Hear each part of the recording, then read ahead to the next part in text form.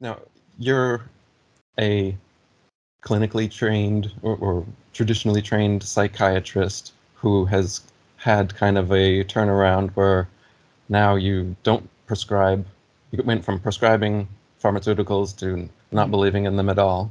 Yeah. And if I remember right, or if I understand right, you've also gone from believing, say, in DSM diagnoses to not really even believing in mental illness per se. Yeah. Is that right? Yes. Yeah. So Good research. Yes. would you say that something like narcissism, would you say that exists?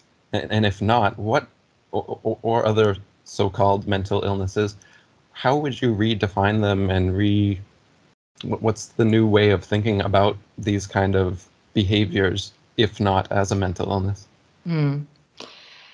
So yeah, psychiatrists are basically trained, which is useful in like pattern recognition, right? Because pattern recognition is like a very powerful way to navigate reality, and it is demonstrable, and you can track the phenomena. And so a lot of what we have codified as pathologies are just patterns of human behavior, and nothing in allopathic medicine like attempts to address the why, right? So it's just not even a relevant question, because there's sort of some hand waving about genes, and I don't know, maybe it's just sort of like bad luck, the breaks or whatever. And of course it contributes to that underlying and like frequently reified like victim story, right? Like, poor me, I'm just broken, I'm just damaged, this is just sort of how it is, I'm powerless, helpless, dependent on this system that's like going to come rescue me.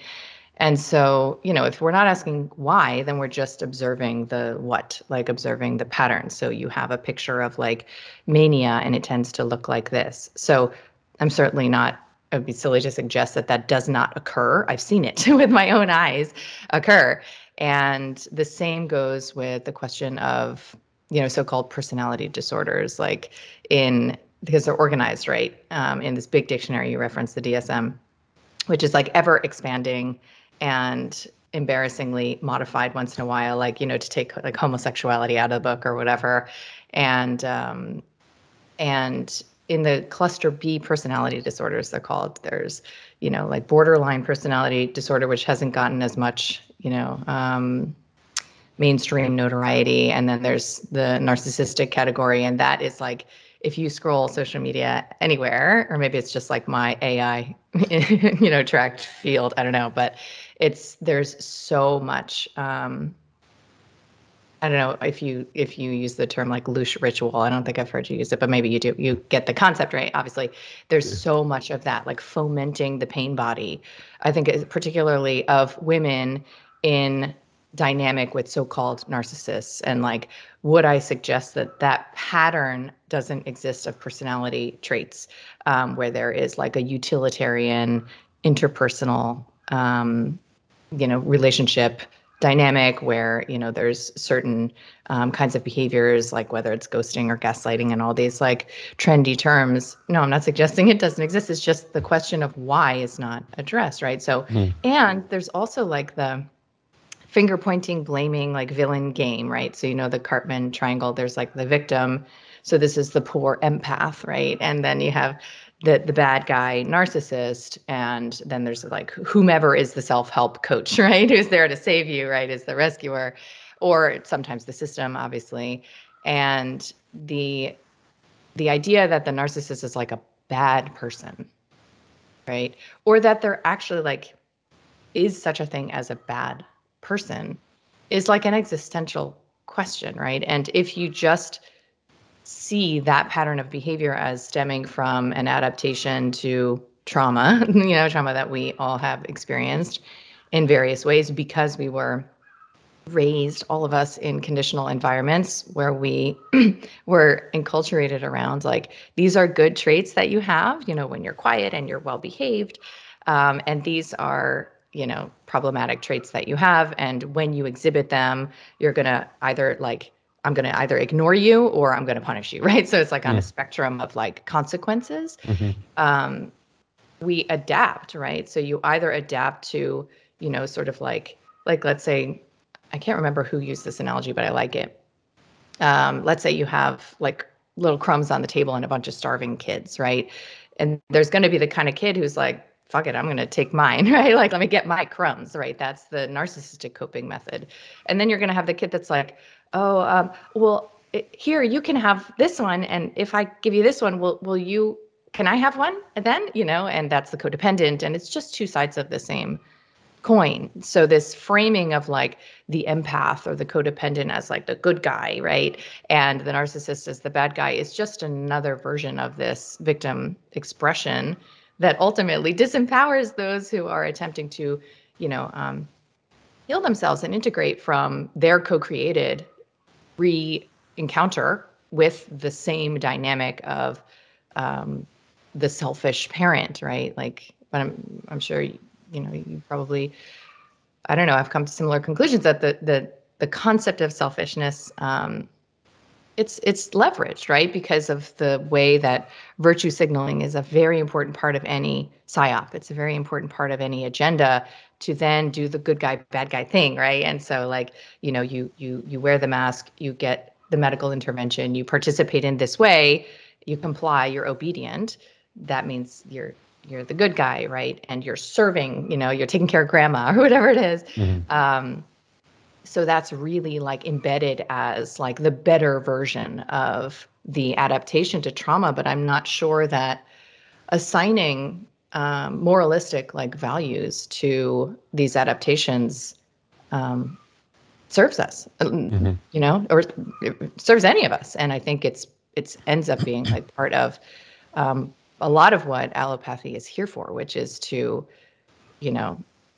render pathological what is ultimately a normative response. Like if you've heard that Krishnamurti quote, like it's no sign of health to be well adapted to a profoundly sick society, right? Well, we're saying that the people who are, struggling to adapt are sick or broken, instead of having like, demonstrating a wise response to what's very wrong, with our lifestyles. And we're only like pathologizing one half of it by claiming the narcissist has the mental illness, whereas the empath is the hero, and there's nothing wrong with them. But what I'm hearing, correct me if I'm wrong, is that perhaps the better way would be some middle road, because the narcissistic way is kind of a selfish, I'm going to get mine and make sure everything's okay for me, which is self-love, which Right. in some way is healthy. You have to have some degree of that. And that's on the other side, the empathic version.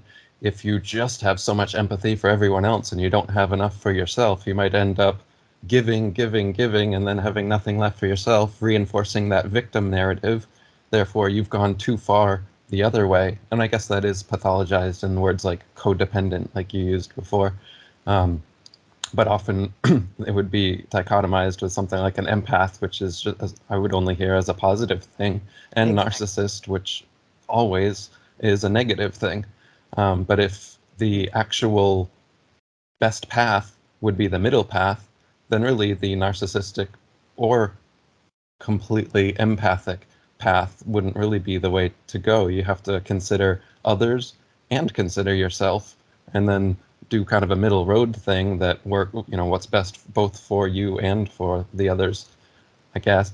And I also wanted to say, what about, say, psychopathy, and at that end of the spectrum, I've heard that they have like no empathy and no capacity for empathy, and it's to the point that you can do brain scans on a psychopath and see certain areas not firing that would relate to compassion.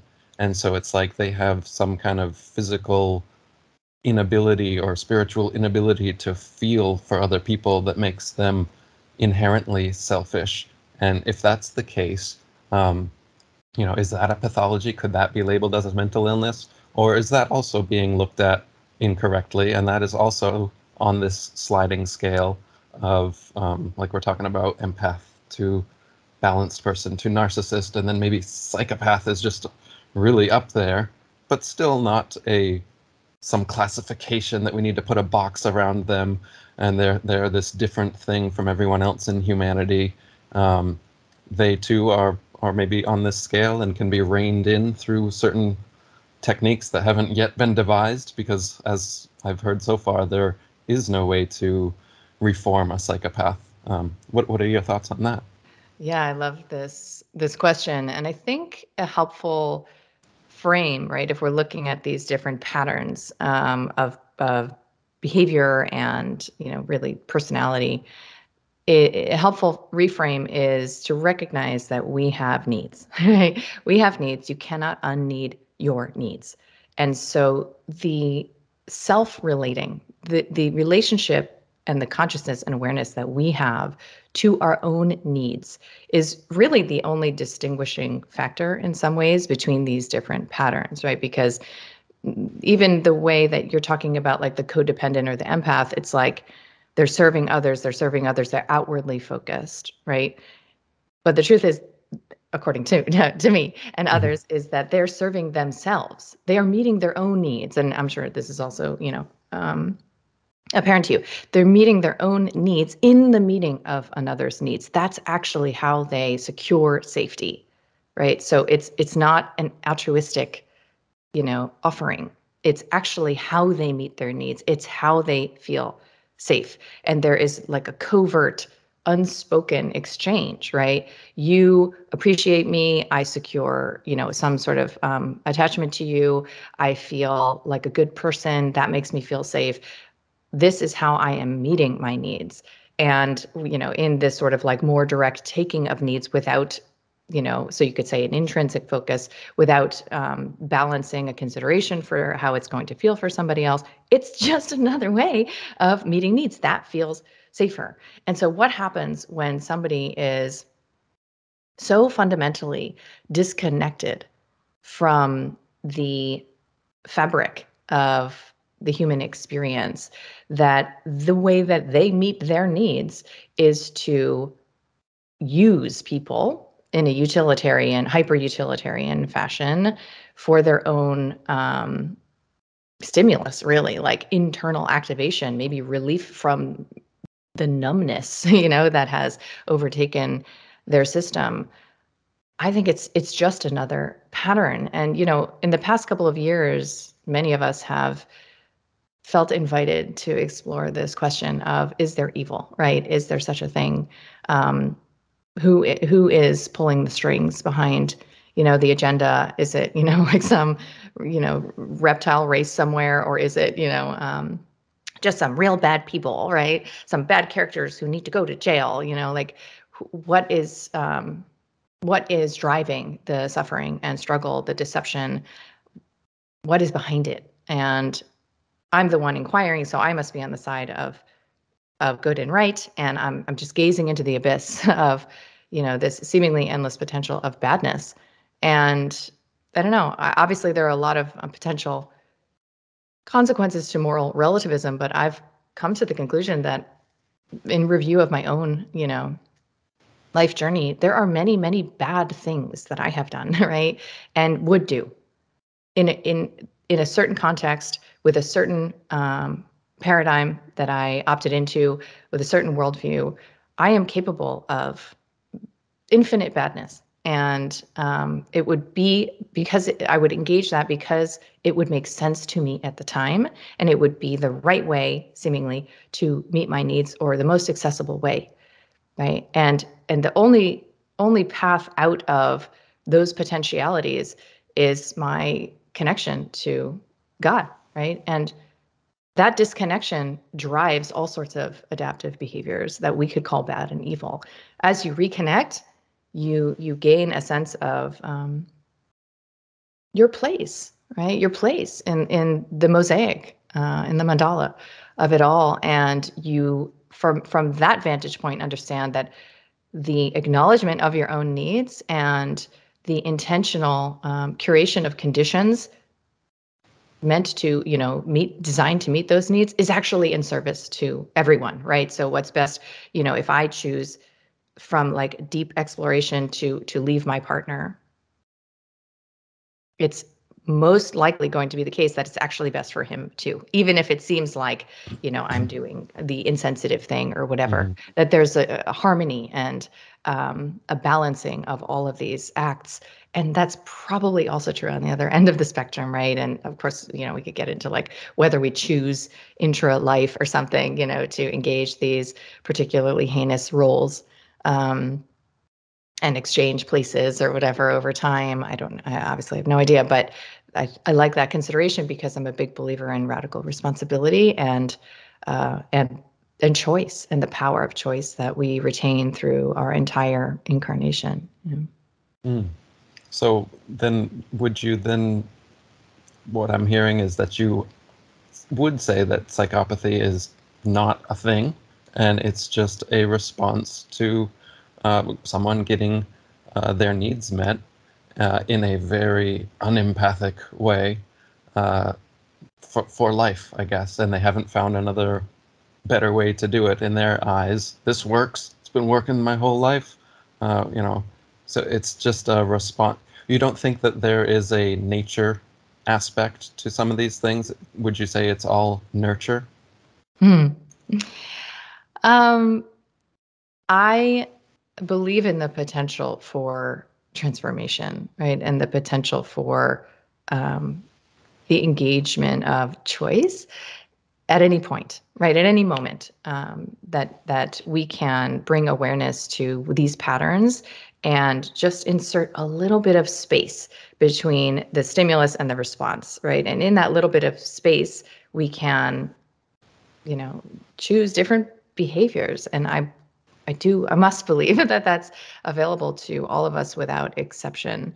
How we come in, whether, we're carrying burdens and experiences that inform us, not only like from the moment of conception, but in utero and once we're born, we've already potentially accumulated like quite a load right, of patterns. And then, of course, there's the whole birth experience and the medicalization of birth and the trauma therein. And then, there's obviously infancy and childhood and all the rest. Like there is so much material in our actual incarnation, let alone if you believe in, past lives and, ancestral burdens. One of my favorite books is It Didn't Start With You, and basically about, how in our family lines we can bring forward these conflicts that are almost like wanting completion, right? These patterns of fear and pain and shame and grief. And each successive generation is given the opportunity to respond differently. And I'm a huge believer in that because I've seen family constellation, which, if people don't know, is just a therapeutic modality. It's not particularly a spiritual thing. And it's changed my life, and I've watched it change so many people's lives. And you can't explain how that could possibly be the case unless there are these meta phenomena in family lines that influence behavior, right? Like if you've ever, I don't know, if you see a pattern in your life, whether it's with addiction or finances or romance and relationships, and you've just tried to bring so much self-help to it and it's not budged, right? That's a place to look. It's like, am I carrying something that isn't mine, like from my family line? Is there something here? So when you look at all of these different sources of influence, it becomes sort of a very blurred, right? Like a false dichotomy, right? The nature nurture thing, because it's like all contextual experience. And there, I think the bigger question is like, how much of it do we choose versus how much is free will? Who knows? Because I know that in the personal work that I've done over the years, I still have the same shit. Like I still respond in the same reflexive way when I feel particularly like somebody is experiencing me as bad and wrong. And the only difference after all these years of work is that this is few moments, right? And sometimes, it's like minutes later. Like, for example, I was texting with my dad, right? And he texted me something I didn't like about somebody else.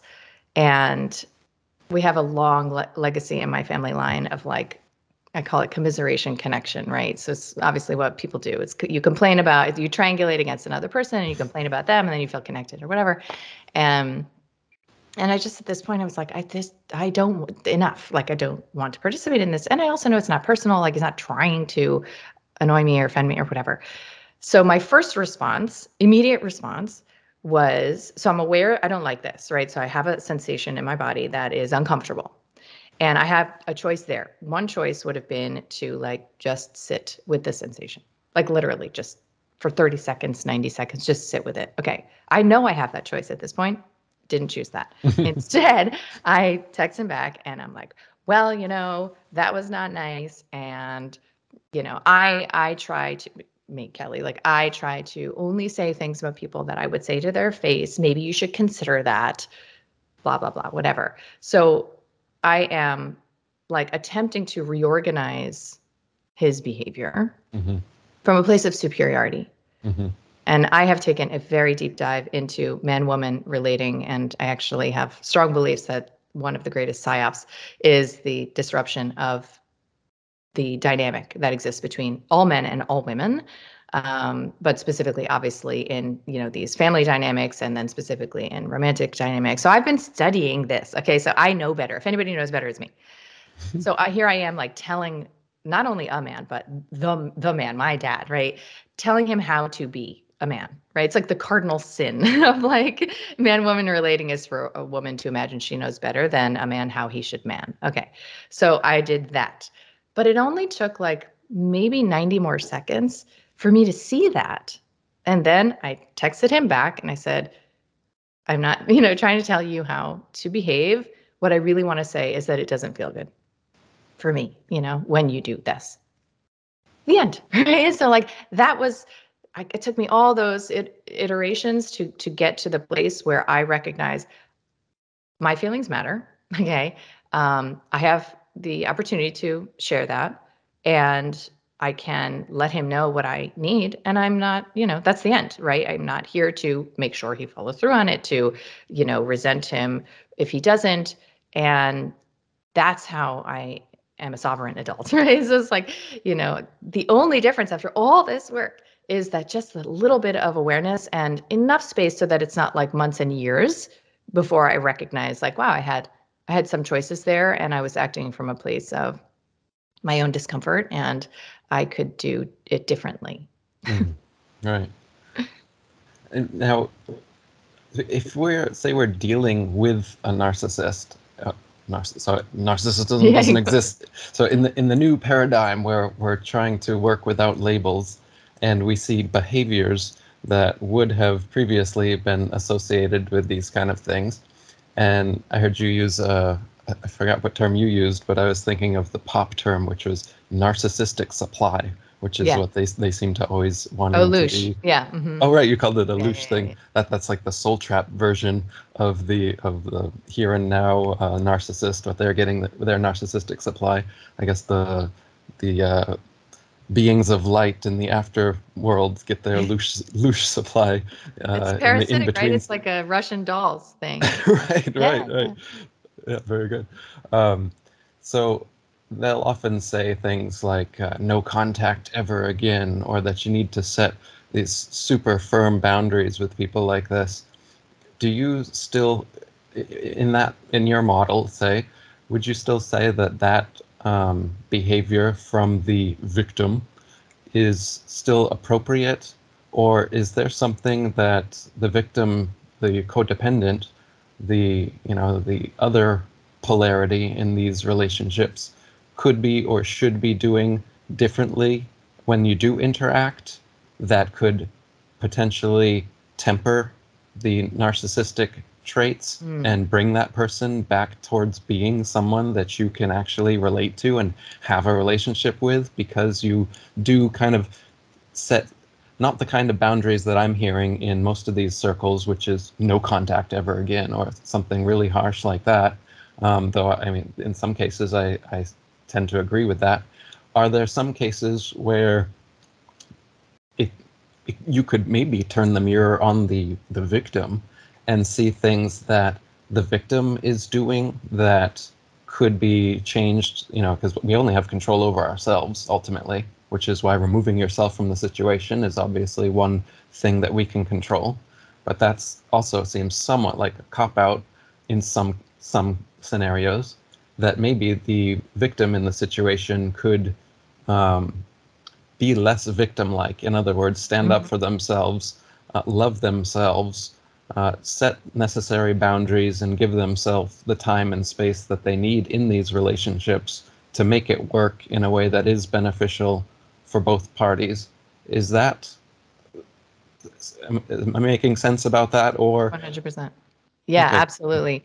Yes. So in line with what I shared earlier, I believe that it is possible. I believe that when we take personal responsibility, when we are actually in full awareness of our needs, and we can soberly assess the person in front of us, without all of these parental projections onto them, then we can, the phrase I use is like, we can see if we're buying eggs from the hardware store, right? Like if we are trying to secure love from the actually impossible place, we can see that and make choices, right? We can assess whether we are compatible or incompatible.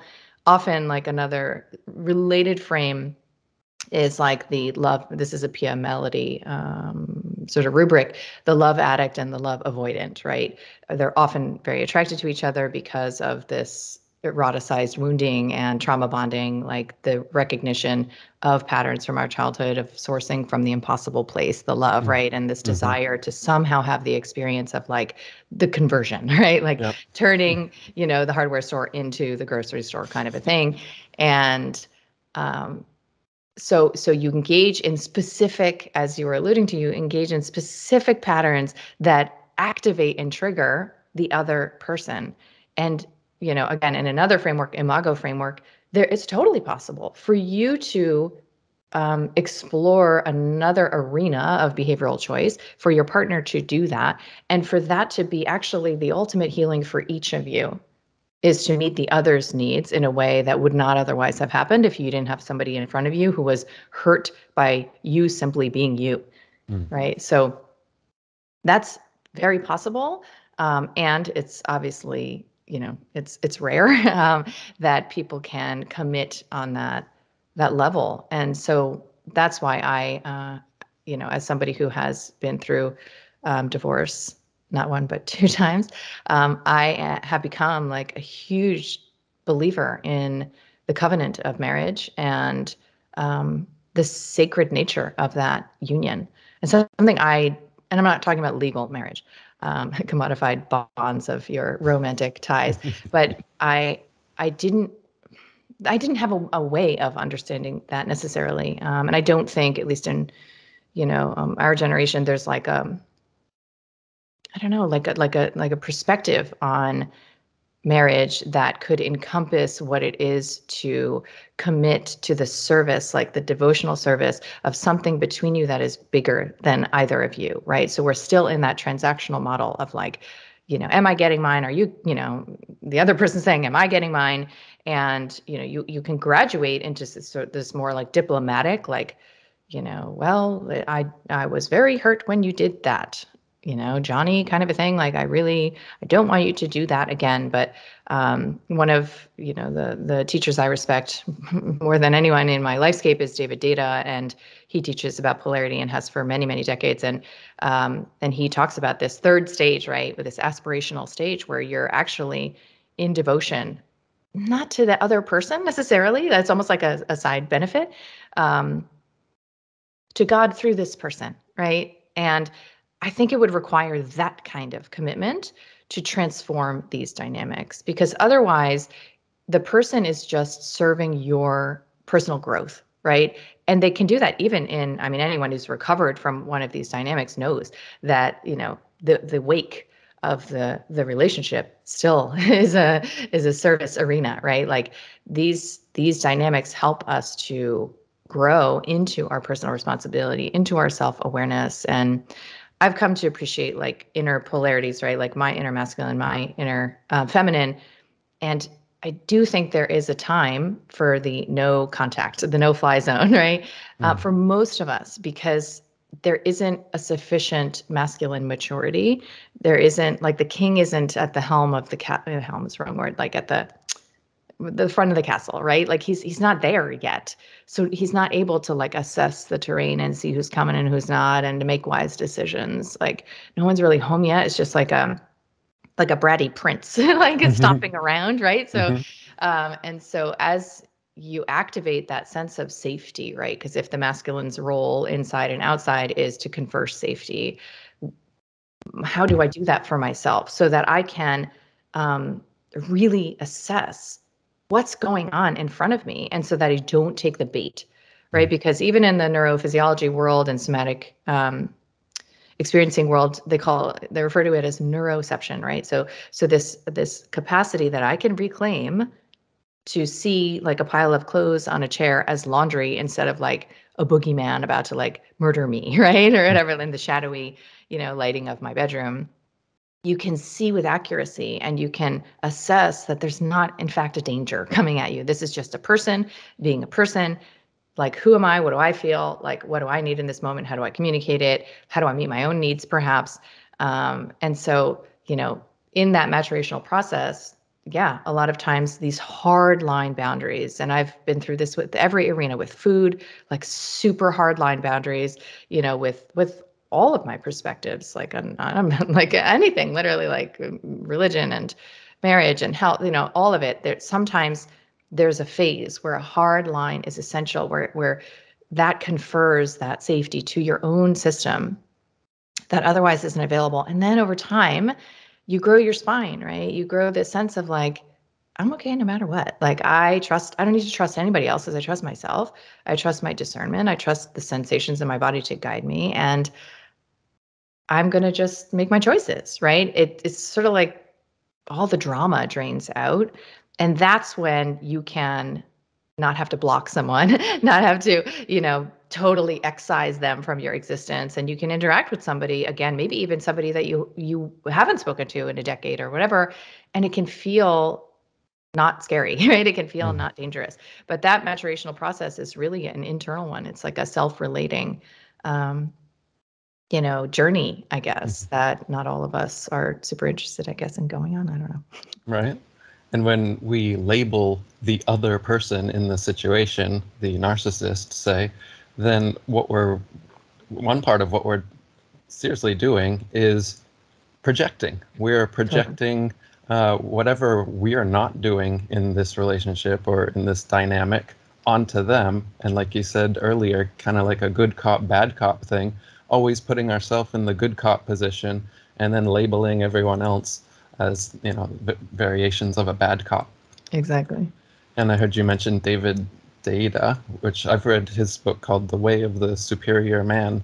Yeah. And you also mentioned something about the dynamics between men and women, and that seems to be his forte. Yeah. And the book speaks of a lot of things that I think men in this current manosphere, red pill community, anti-feminist, anti-woman kind of milieu that's going on nowadays are doing the same thing I'm saying with the empath to the narcissist. Yes. And kind of like finger pointing everything that's wrong with the women, rather than, I think David Deida in The Way of the Superior Man is recognizing the same things that a lot of these guys in the red pill community are recognizing about women and male-female relationships, but instead of pathologizing and blaming the female half of it, he's turning the mirror on the men's half and seeing, like we're saying in this conversation, well, what do I actually control, me, right, and what can I do in this situation to recover the dynamic? And so a lot of times I think women test men, and I call it shit testing or whatever you want to call it. The idea is to see how manly you are or how you respond in certain situations, and also to push you towards responding better, towards being more manly. and in that sense, and women are also kind of competitive in the sense of they're all looking for the best guy, the manliest man, the most successful man. All these measures of success or attractiveness in women's eyes are, similar.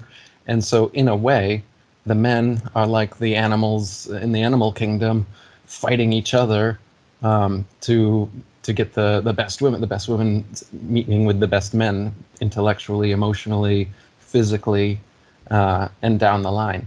And if you look at it that way as just being that's how it works rather than that's unfair, like a lot of 2023 might look at it, then the whole male-female dynamic is the women are pushing us to be better men, is what I'm getting at. And rather than resent them for it, for all their shit testing and the things they put us through, we should be thanking them for it and recognizing that the highest value women are going to be the most difficult to reach in that sense, and so you're going to get rejected way easier from them, and they're going to give you way more shit tests, and it'll be easy to pathologize them and point fingers at that rich bitch or whatever, or the 10 out of 10, you can see that pampered butt syndrome, everything. But then, well, why are you going after her then if you have all these negative things that you think about her, yet you still want her? You know what I mean? Exactly. So I think there's a lot of not recognizing the male role in this pathologizing of the female.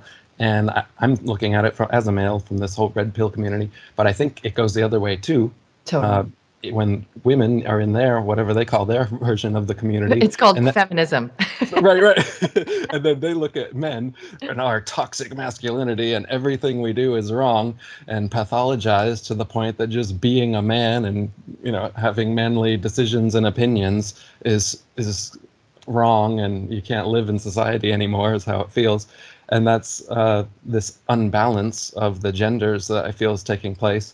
And so with our discussion, I feel like it's the pathologizing that's the problem, which is what you found in your practice, the labeling, the idea of trying, and the DSM, exactly, they started out with like 6 mental illnesses in the first manual, and now they're up to like 500 or something. So mental illnesses just keep popping up over the decades now.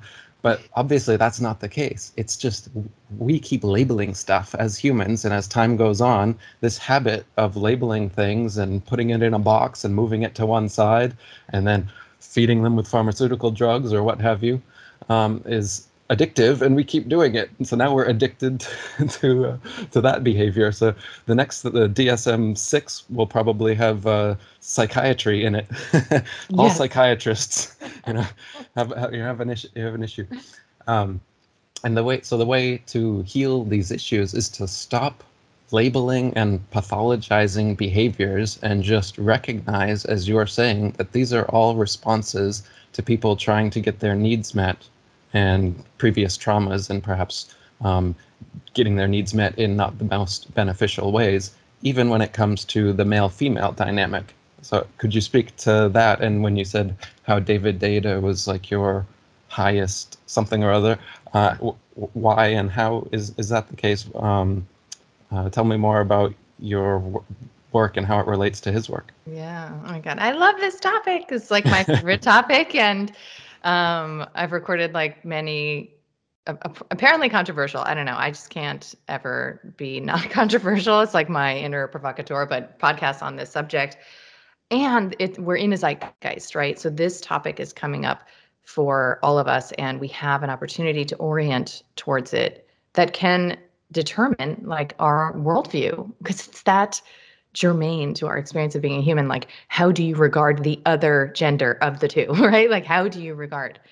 And the recognition that that is actually how you are comporting yourself toward your other half, right? So Jung called it like your anima, my animus, right? So the imprint of man is in me, and I project that all over the world, not just on other men, but on institutions and concepts, and the same, in reverse is your experience. And how do we integrate that in service of our own wholeness, right? In service of our own experience of sacred union within, let alone interpersonally, let alone in the relooming of the fabric of the community and this, tribe that has been so,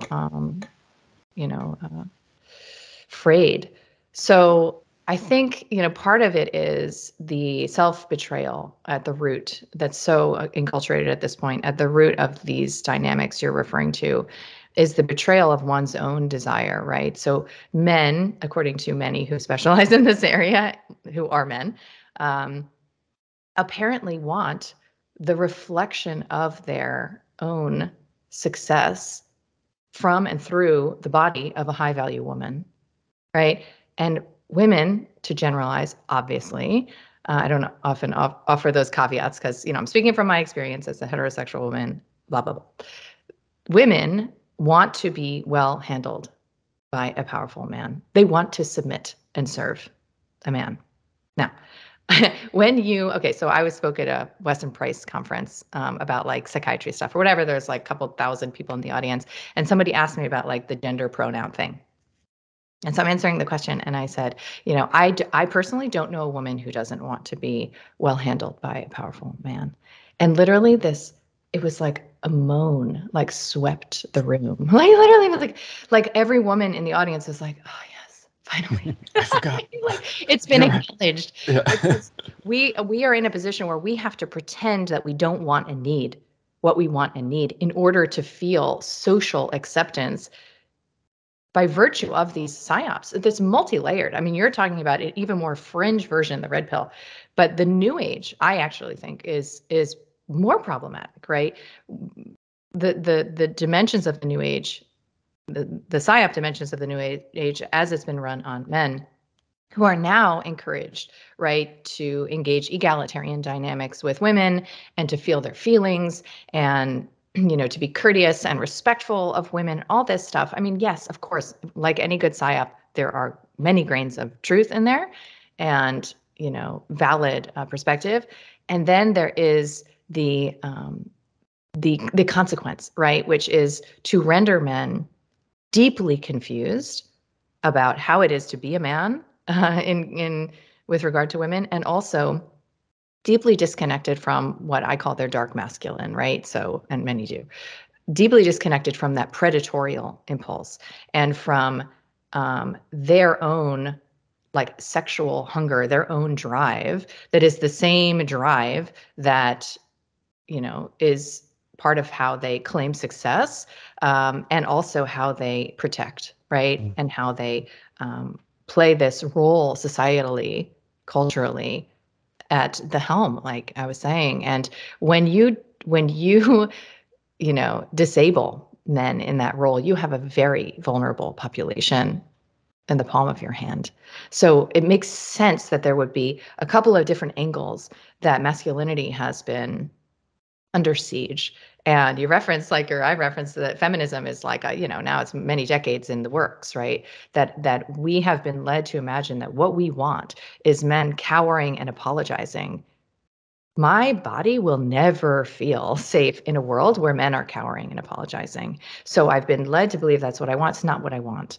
It's absolutely not what I want. I want dominant men who are, connected to their discernment, to their hearts, who have a lot of experience honing their integrity, making decisions. That's actually what I want. That's what my system is designed for, right? Mm-hmm. So that I can be liberated to what mine is designed for: connection, creative expression, nurturance, right? This polarity and the neutralization of this polarity is underway, obviously, in more ways than we've even discussed. And I think it's, you got to appreciate the evil genius behind the quote unquote evil genius behind all of this, because it's really worked in ways to render us confused and to deeply disrupt, if not render impossible, the free energy technology that is the man-woman dyad in erotic, dynamic. Mm-hmm. And what comes out of that space, right? Like when a woman is serving her man with her heart energy, and a man is, protecting in sacred dominance, that woman, that God comes through that portal, right? And this is what, Data talks about, finding sex through God, and how you must graduate these different stages to get to a place where you have a prayer of accessing that. And, we talked about the loose ritual idea, but, that kind of ecstasy is the greatest rebellion. If it's true that this is a recycling bin for, all manner of emotional misery that's being like farmed by, some on high. I don't know. Obviously, this is a pretty dystopian perspective. And, when I read a book like Exit the Cave or whatever, like there's something that feels true about it, right? Like, I don't know a lot of happy, fulfilled people, right? Like, and I look at, animals eating animals and people eating animals and suffering and destruction and death. And is that what we're here to experience? And then there's, these opportunities to feel that, and to consciously engage the technology of ecstasy. And all it takes is two human bodies, right? Right, present to each other and in their polarized lanes. So that's why I've become really focused and come back to some of my psychiatric roots. And I had a very Freudian training, to see like what might be the origins of this, assault on eros, if you will. Because it's in the man-woman dyad. I'm very interested in that, but it's also with ourselves, right? Where we are triangulated against our own life force. And I use the word eros to refer to like vital force energy, the animating principle, right? Excuse me.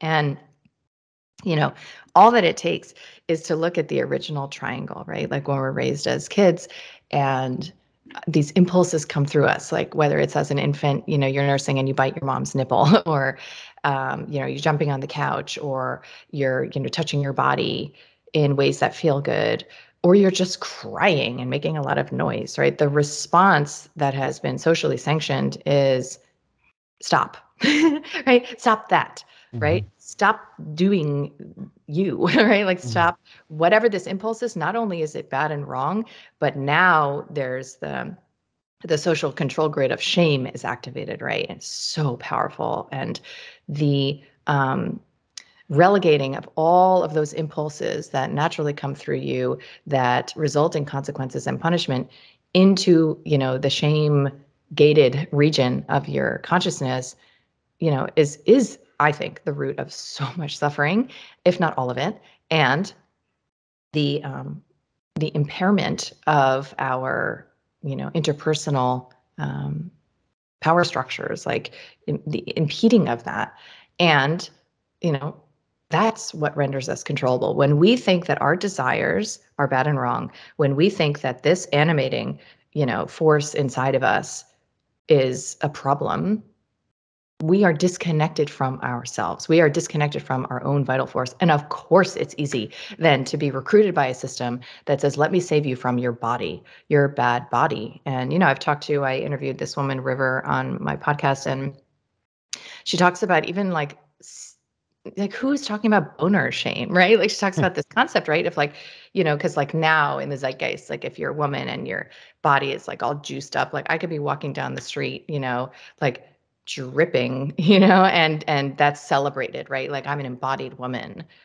But if you think about, and obviously you know more about this than I do, but like if you think about what it is to be a man with an animated body, right? Like your cock is not allowed to move 2 centimeters your entire, in entrainment in school, where most often you have like a female telling you what to do and to sit in place when you should be like out, throwing sticks around and killing things or whatever you do.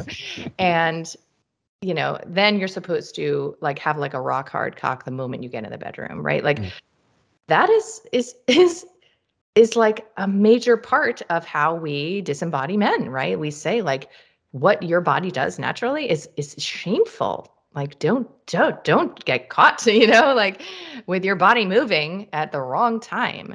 I mean, that's like there's so many ways that as a recovering feminist, I have come to understand that the plight of men is actually in so many ways, if it is comparative, which is probably not, more challenging, right? And it's also because I think Data would say this too, like the masculine requires initiation. right? In ways that the feminine does not. And absent that initiation, which now, I mean, there's so few cultures with the hegemony of American, you know, I don't know, practices and ways of being. Like this, just who is initiating men anywhere, right, anymore? Mhm. And absent Right. that, how do you become a man? Like, how Mhm. do you do it? And I mean, it's probably in ways like why you felt that stirring to go. You call it wanderlust, but maybe it was even this call to self-initiate in ways that would not have been available, like under the gaze of your family of origin. And I think that until we reclaim that culturally, um, gosh, it's really challenging for Mhm. men to orient to themselves, orient to failure in a way that serves them, and orient to the women in their lives, and let alone their woman, uh, in this reclamation of eros, as I call it. And it's true, it's true for on both sides that we have a lot of work to do. Although my understanding, also working with my teacher Rapani, who's a BDSM coach, and teaches like dominant, male teachings or whatever, is that men don't need a lot of help being in their heart, right? Like you natively have access to your heart and your emotions. You don't need training. You don't need to try. Like what you might need help with, or what men might need help with, is the reorientation around like what it is to have a spine, right? And like what it is to be in touch with that predatory. I call it predatory. People don't like when I use that word, but I don't know. To me, it just comes naturally. Like that predatory claim, like on the things that are yours, right, in your life, right, and making that not only okay but actually sanctioned. Whereas we have a lot of work getting back into our bodies, opening our hearts, right? Like my masculine defensive structure is too well honed, right? Like my spine in ways is too strong, and this frontal softening has been, the work of this coming home to my body has been the work of, the past several years, and it should never have been work, right? It should never have required work. So in ways like the conditions socially for men can be set, and then men are going to be fine, right? It's like the psyop has to be undone, and then y'all are going to be fine. We have, I think, as women, to come together and integrate a lot and reorient and really extinguish a lot of reflexive behaviors that end up rendering our lives less safe. And that includes reorganizing, criticizing, micromanaging men, imagining that we know better. I mean, it can be as simple as like, the driving test, right? Like anytime a woman is in a car with a man, right? Like how suppressed is your impulse to tell him how to drive differently? It should be extinguished entirely, right? He's actually literally, metaphorically, he's driving the damn vehicle, right? Like let him do it, let him fail, let him make his, proper mistakes and learn from them.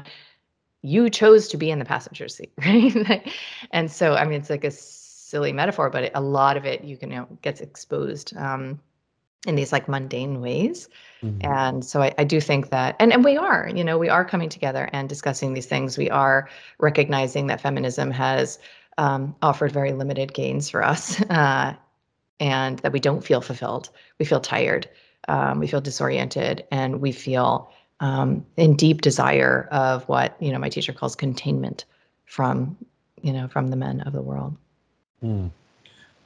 It seems that people say opposites attract, but it seems it's more that polarities attract, because Mhm. if you're too opposing, if you're too different, and you don't have the same habits and opinions and hobbies, at least to some degree, it becomes pretty difficult to get along. But polarity is different than opposition.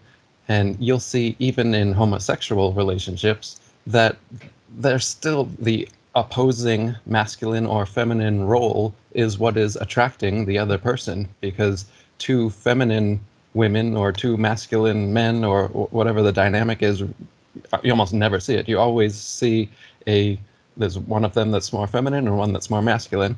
And of course, in traditional relationships, it's going to be that way as well.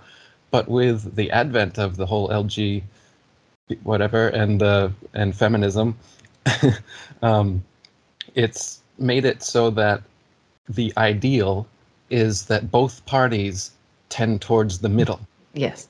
And for me, with most things in life, coming from a Buddhist, Taoist, are kind of my ideals as far as philosophically speaking, those two philosophies and how they always speak towards the middle ground and trying to unify the yin and the yang and not going to extremes for things. It always speaks to me personally. But when I think of the male, female, or masculine, feminine dynamic and how it all works, I think it's this one opportunity that nature gives us to be extreme in our in whatever we are. So what I'm saying is that in a relationship, in the male-female dynamic, there's that triangle where it's, one is the masculine, one is the feminine, and the balance or the attraction comes from those polarities. And in fact, the greater your extreme is, the more masculine a man you can be, or the more feminine a woman you can be, the more attractive that's going to be. And it's going to be the most feminine, the most fit, friendly, submissive, beautiful, attractive in every way, inside and out, women that are going to attract and get with and be able to pair with the most macho, successful, alpha, money-making muscles, all the, all the factors that go into making a real man's man. And it should be that way. I like seeing a real masculine man and he has the trophy wife and they get along together. They deserve each other and it's great. And it's like the end game of the competition between male and female is to pair those people together because they belong together. And if you can't, if you keep getting rejected or whatever and you're not getting the caliber that you think you deserve, maybe you're over maybe you think you're higher on the social status ladder than you actually are, and you're getting humbled, and you just need to work your way up by developing yourself as more of a man. And so what I'm saying is, in the male-female dynamic, that is man's opportunity to become as manly as possible, because that is how we compete for the best women, so to speak, if you want to word it that way. Yeah. And that is beautiful. It's a great thing. Or you called it the like a rite of passage, or we don't have, like when you're turning 13, 14, like the old tribes would have some kind of event, a very difficult thing that the boy has to overcome. And after this challenge, he's taken away from his mother, sometimes in the middle of the night, in some of these rituals by the older men, and then he's put it in some situation that it is, by modern Western standards, would probably be called abusive, and then he's having to work his way out of the situation, and ever after he's changed. He's not the boy that can run to his mother for help. He had to deal with whatever the ritual was on his own. And when you don't have that, which we don't in Western society anymore, where is that time when you go from being the pimply, glasses wearing, video game playing teenager to having some kind of initiating event where you feel that, okay, now I'm a man. Now I can begin this process that I was just talking about of masculinizing yourself, so that you can become more attractive to the feminine, and not just be this pimply teenager that's focused on whatever a young man is focused on before he gets into this game of relationships and attracting. And that also is only part of it, because that's, say, in your 20s, 30s, whatever, is that competition, that coming into your masculine, or for women coming into your feminine. Once you find your one, now it's about, for the man, it's about being a provider and a protector and a leader, and for the woman, it's about making a space and being a supportive homemaker and looking after the family and everything, the roles start to change, but they're based on what you were developing before that. The masculine man now has to be the providing protector, not the predator who's going out and trying to conquer. Because if you continue that, now you're a cheater. Now you're going to have multiple families and kids out of wedlock, and you're going to be creating a lot of misery in your wake, and that's not a very masculine thing to do. The masculine thing to do once you've made a decision, as in getting married and or having children, is to follow through with it and be the best husband / father that you can be. So there's stages as well in masculinity and femininity, which we don't have initiatory necessarily rights for. I guess marriage should be that, but as an institution has become so degraded that now something like 50% of them end up failing. And I don't think it's the institution's fault. Marriage is still a wonderful thing. It's us in 2023 that have changed and devolved so much in this way that our polarities are no longer attracting each other, because men are being taught that, oh, women should pay for the first date, and you need to be in touch with your feelings, and you should cry in front of your women, and all these things. And then we try it out, and women are like, yeah, do that. And then they see it, and then they're like, oh, that's repulsive.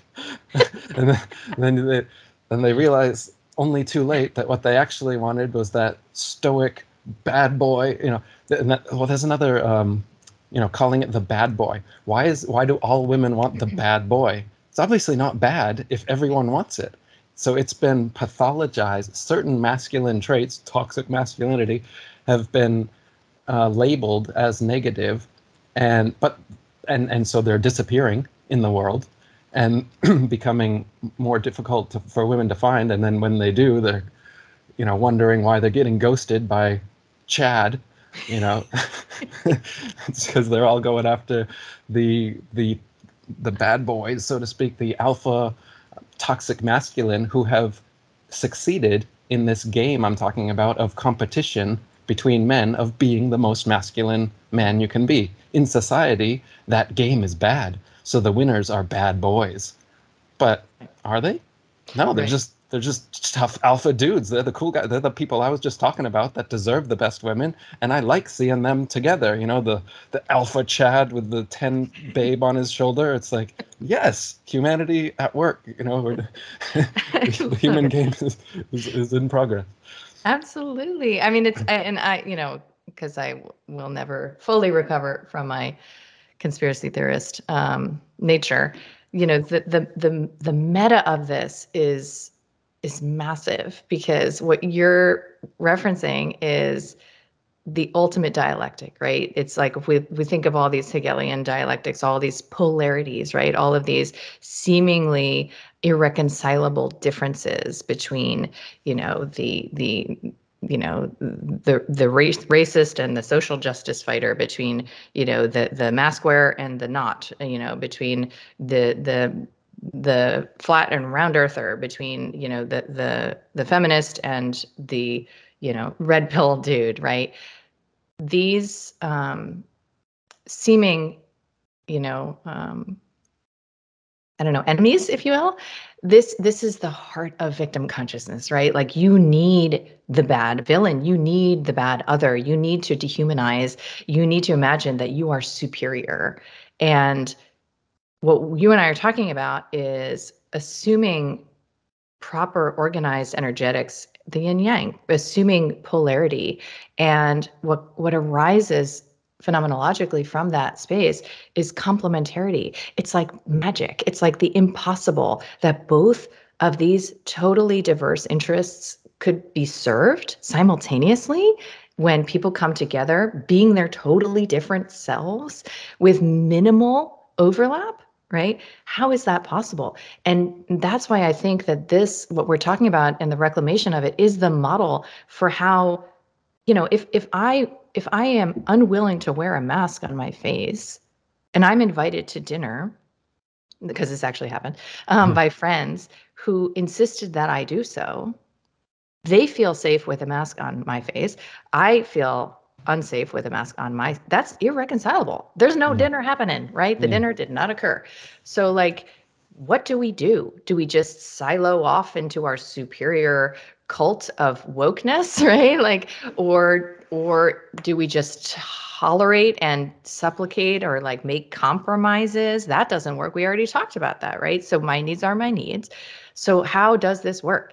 And I think of it as sort of like in the holobiont of like the human being, there's like all of these different tissues that are organized in their discrete roles, right? So like, the liver, actually one of my colleagues disabused me of the concept of cells. So apparently cells don't like exist the way we thought they were, but whatever, let's say cells for the purposes of this conversation. So the liver cells are here, the eye cells are here, whatever.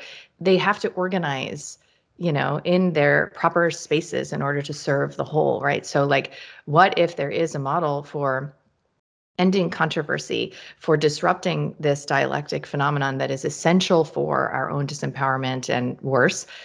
And it is understanding that there is such a thing as, complementarity that arises once you understand your role, your needs, you're honest and real about your desires, and you trust yourself, right? You trust your desires, you trust your impulses, right? So for me, as like a recovering feminist, to recognize that I actually want to play this part in a dynamic, that I actually want to create the conditions for the men in my life, and not just a partner, to succeed. It's very humbling, right? But it's also not, because it's how I get what I want.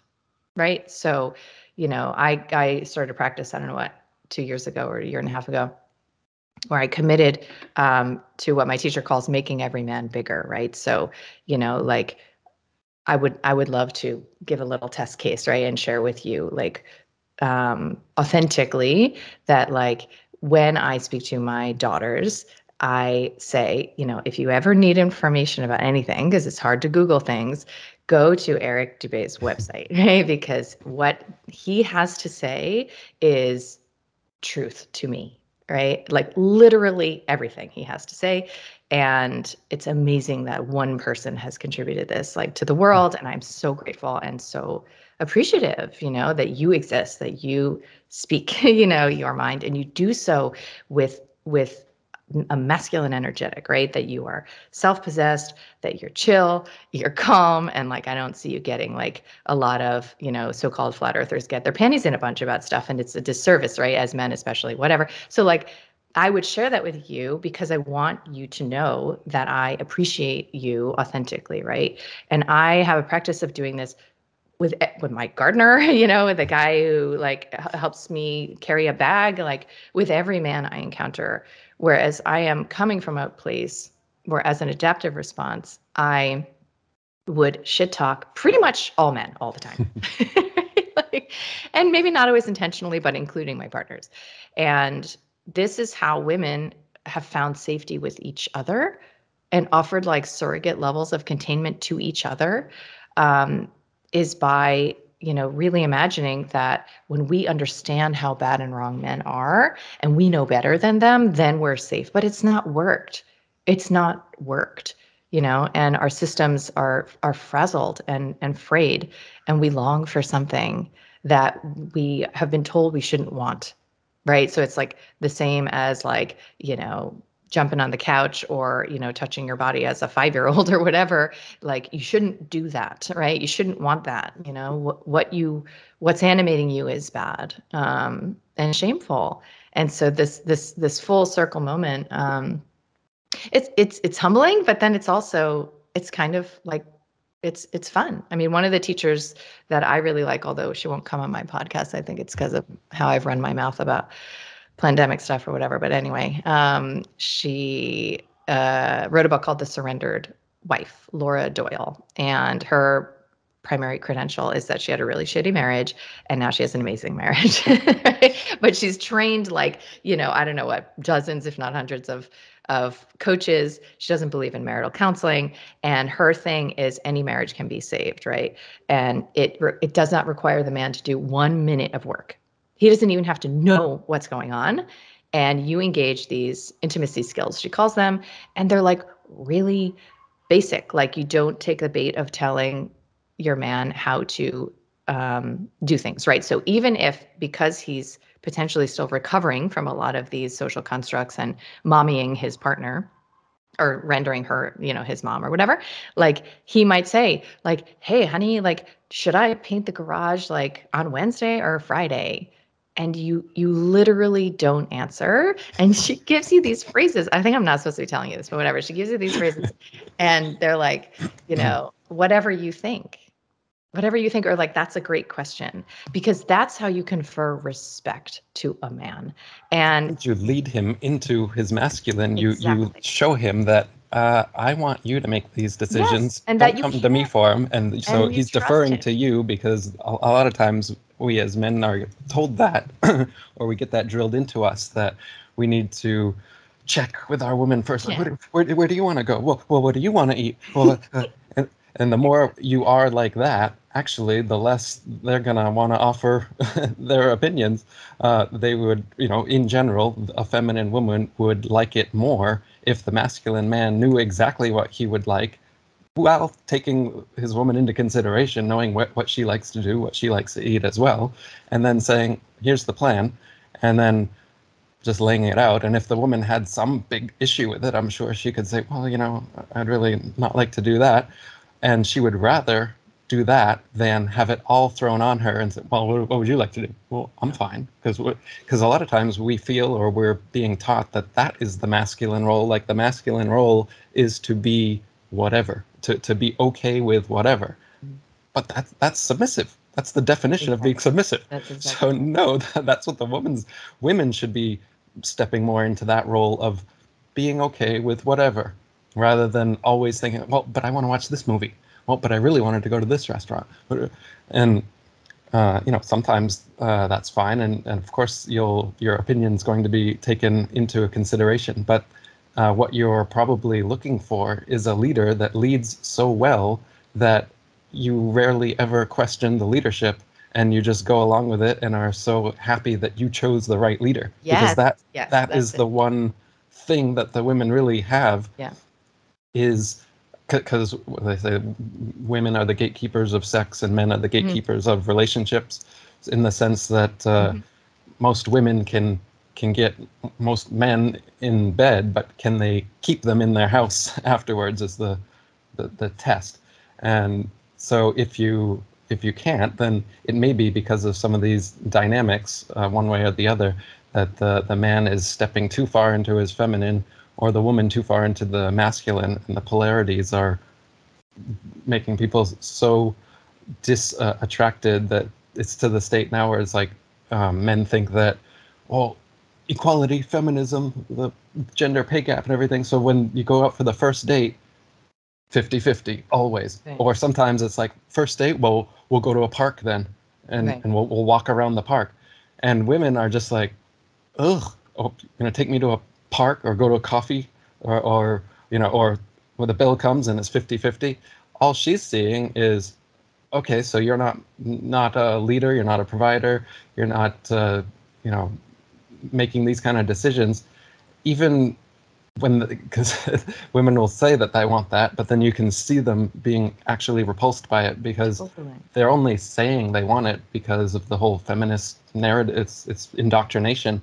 Like you said, when you were in that room of 2,000 people and you said the thing that would allow the women to sit back in their feminine, and they all just kind of groaned, because it's like they knew, like, oh yes, this is the thing that we're not supposed to want, that of course we all want. Yeah. I think that Exactly. Totally. And when we're confused about this is the issue. Like when we are confused about this, we choose partners based on the wrong criteria, if there's such a thing as wrong. I mean, whatever, Mhm. it's all as it's meant to be. However, like, if in this rubric you're describing in exactly the way that I would, the most important thing for me to identify in a partner is that I have chosen a man I respect.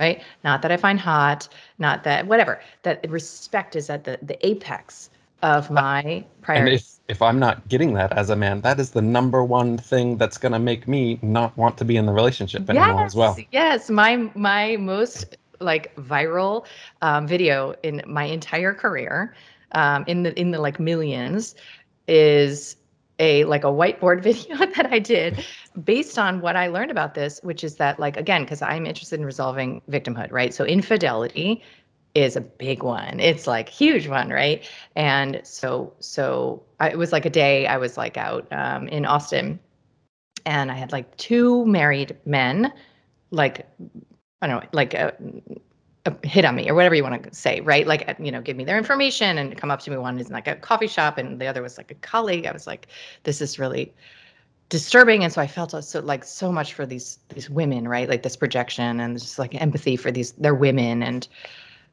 And of course then I'm like, shit, why am I attracting this? Like, this is also reflecting something like about me, whatever. So I got into a twist and I really considered it. And I was like, no, there's no fucking victims. And, these women, I bet they can pinpoint when they lost respect for these men. I bet they know, right? I can do that in my own relationship history. And at that point, there is a sourcing, right? You could call it narcissistic supply if you want, or it's a meeting of basic needs that these men will do from other women, even if it's not sexualized or romanticized or whatever. It's just for respect, attention, a sense of admiration, right? They will source from other women, and then it will be called the bad behavior, right? But it's the same as allopathy. It's like, are we blaming the symptom without any consideration of the root cause driver? Are we even curious about how this is an emergent phenomenon rather than this like random shitty thing that's happened? And so, this is why if women know that the men that they choose should be the man they respect most in their life, that's your partner, right? Like, then we can create these dynamics and sustain and nurture them. And then your relationship becomes a literal contribution to this sacred field on this plane, like it's just a totally different orientation than what becomes available through, the mother-son archetype and the father-daughter archetype and the recruitment of all of our trauma field, attempts to buy eggs from the hardware store. Yeah. And so if men developed themselves purposely towards being the most respectable, responsible versions of themselves, then that is what should and would attract the most respectful women. And if women are sourcing their guys on who do I feel, the most respect for, and what if men did the same with women? They're called pick-me's, I think, as a derogatory term nowadays. But whichever woman in your life is acting pick-me the most probably means that she is respectful towards you and respects you. And the reason other women label her that is because they're jealous of the dynamic that they see between her and whatever guy is she's picking. And I think that well, I don't like that term. It's just the term I hear all the time. But a girl that's displaying those qualities towards you, in other words, being submissive and showing that they're interested, women are the least likely in the dynamic to show that. It's always the guy that goes and shows interest and tries to get the date and everything. But that means the guy's always going in there blind, and it gives the woman the upper hand all the time, and the guy never really knows where he stands. Whereas if, like I said, the women are the gatekeepers of relationships in the first place. So if she knows who the guy is that she wants, as a woman, there's ways of going after what you want and still being feminine about it. But I think of course, it's that being can be, magnetic.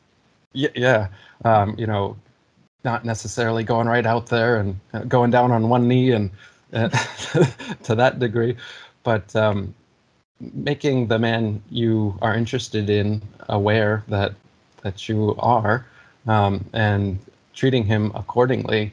It would be so much easier than playing hard to get and rejecting everyone outright and being the bad big boss bitch that seems to be the persona that's being offered to women as being like the way you should be is like stuck up and snobby and holier than thou to everyone, including the man you most want, and thinking that that's somehow going to get you what you want. Yeah. And I think, I think in the old days it was called like dropping the handkerchief, right? And I think this, again, not to sound like a broken record on the psyop front, but I do think another socially engineered phenomenon is like the sexual liberation, agenda, and what it is to imagine that we can neutralize the experience of casual sexuality. Maybe this started in the 60s, let's say, and then was really fueled by birth control, right? So now, if the one risk for women is no longer a risk, now we are on an equal playing field and we can take sex from each other, whenever we want. And part of what, I think has happened is that people are having less sex, actually. They're less sexually fulfilled. And the destruction is maybe a strong word, but disturbance at least of like the monogamous diet and the power therein to serve sexual fulfillment specifically is just like, even that sentence is probably like triggered, like a lot of people, right? So what I've come to, just out of curiosity, is like, I call it the reclamation of courtship, but it's like, what if, I don't know, women do not have sex with men, right? So hookup culture is like immediately arrested in its development. So until and if there is claim, like what if, right?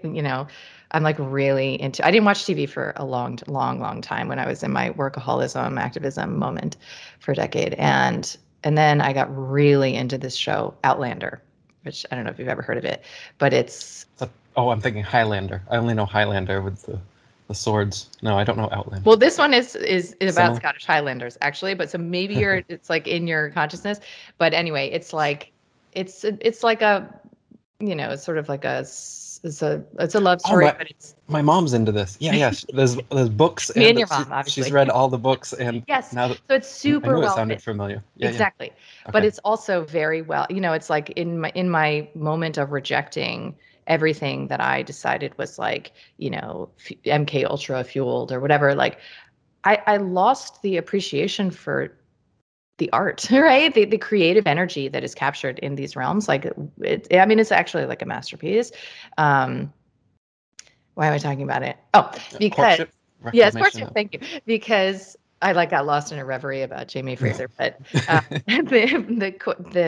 the experience that these, it's the best example of a polarized relationship. Like I think that's in modern media, and they actually get married before they even ever kiss, right? Of course, it's like, I don't know what, 1400 Scotland or whatever is dismiss it. But like, what if there are elements there, or even in denominational religion where there's like a matchmaker and whatever, what if there are elements there that we can just consider, for, in service of our own needs, right? This is not like, to just exercise like some masochistic impulse, right? Like it's like this would be in service of what it is that we say we need. And that's why I think like our relationship to sexuality, but specifically the energetic cost of the dimensions of our persona that are tied in with that sexual energy, that life force energy, that are behind the shame wall. Like I've been celibate for almost 2 years, and in this window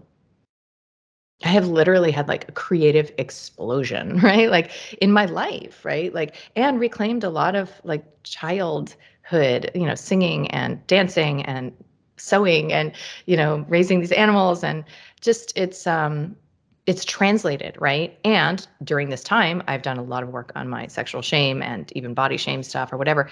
It's such an expensive currency, shame. And when you can work with that and reclaim the dimensions of yourself, that you've projected and judged on the outside, right? So if you just think about like, for me, it would be like the women that I always judged on social media with their like, cleavage out or scantily clad or like just unprofessional or, too much makeup, or I'm trying to think of like whatever. That judgment is the portal through which I can meet these rejected dimensions of myself and also understand what I would like to have permission to experience too, right? Like maybe I also want to be and have been since in my own interpersonal like experiment, the woman in a bikini on Instagram, right? When I had only ever allowed myself to be like the professional in the white coat who like never used profanity and was always ready, to play that part. So in this kind of a work space, we liberate energy, and that energy then goes to creating, right? Like, because what are we going to do? Just like fight all the lies forever, right? Like, right, and stomp our feet like petulant kids, or are we going to reclaim this creative energy, do it together, right? In relationship, in community, and actually explore like what it is that we want, like what kind of a world do we want to live in, right? Mm. And I mean, you have a blank slate now, like having come back to America after all this time, like, right? Like, what do you want? Like, what? It's a paralyzing question sometimes, and we would rather not engage the infinity of choices, right? Like, we'd rather be, many of us, at least I think women, especially, like constrained. And limited. And there's a way to engage that consciously, right? To engage like conscious constraint, or, like when I first, I started pole dancing. And when I first started pole dancing, I was so expanded by this. And a lot of women experience a lot of resolution of like sex shame through this like now archetypal practice. And I like injured my ribs like bad, right? Because it's very like athletic and whatever. And I wasn't properly like trained. I was just Mm. too enthusiastic, and I injured myself, and I couldn't dance for like 2 months.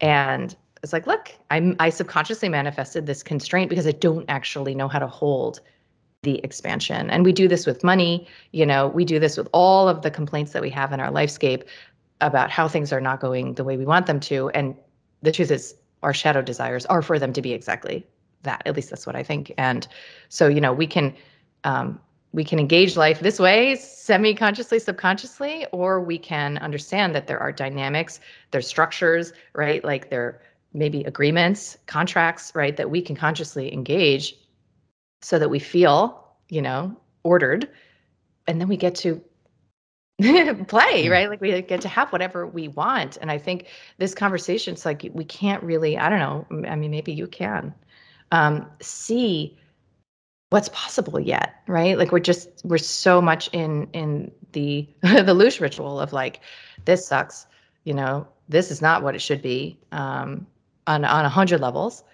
And I'm gonna make sure people know about that. Right. Like, it's been my entire career for a long time.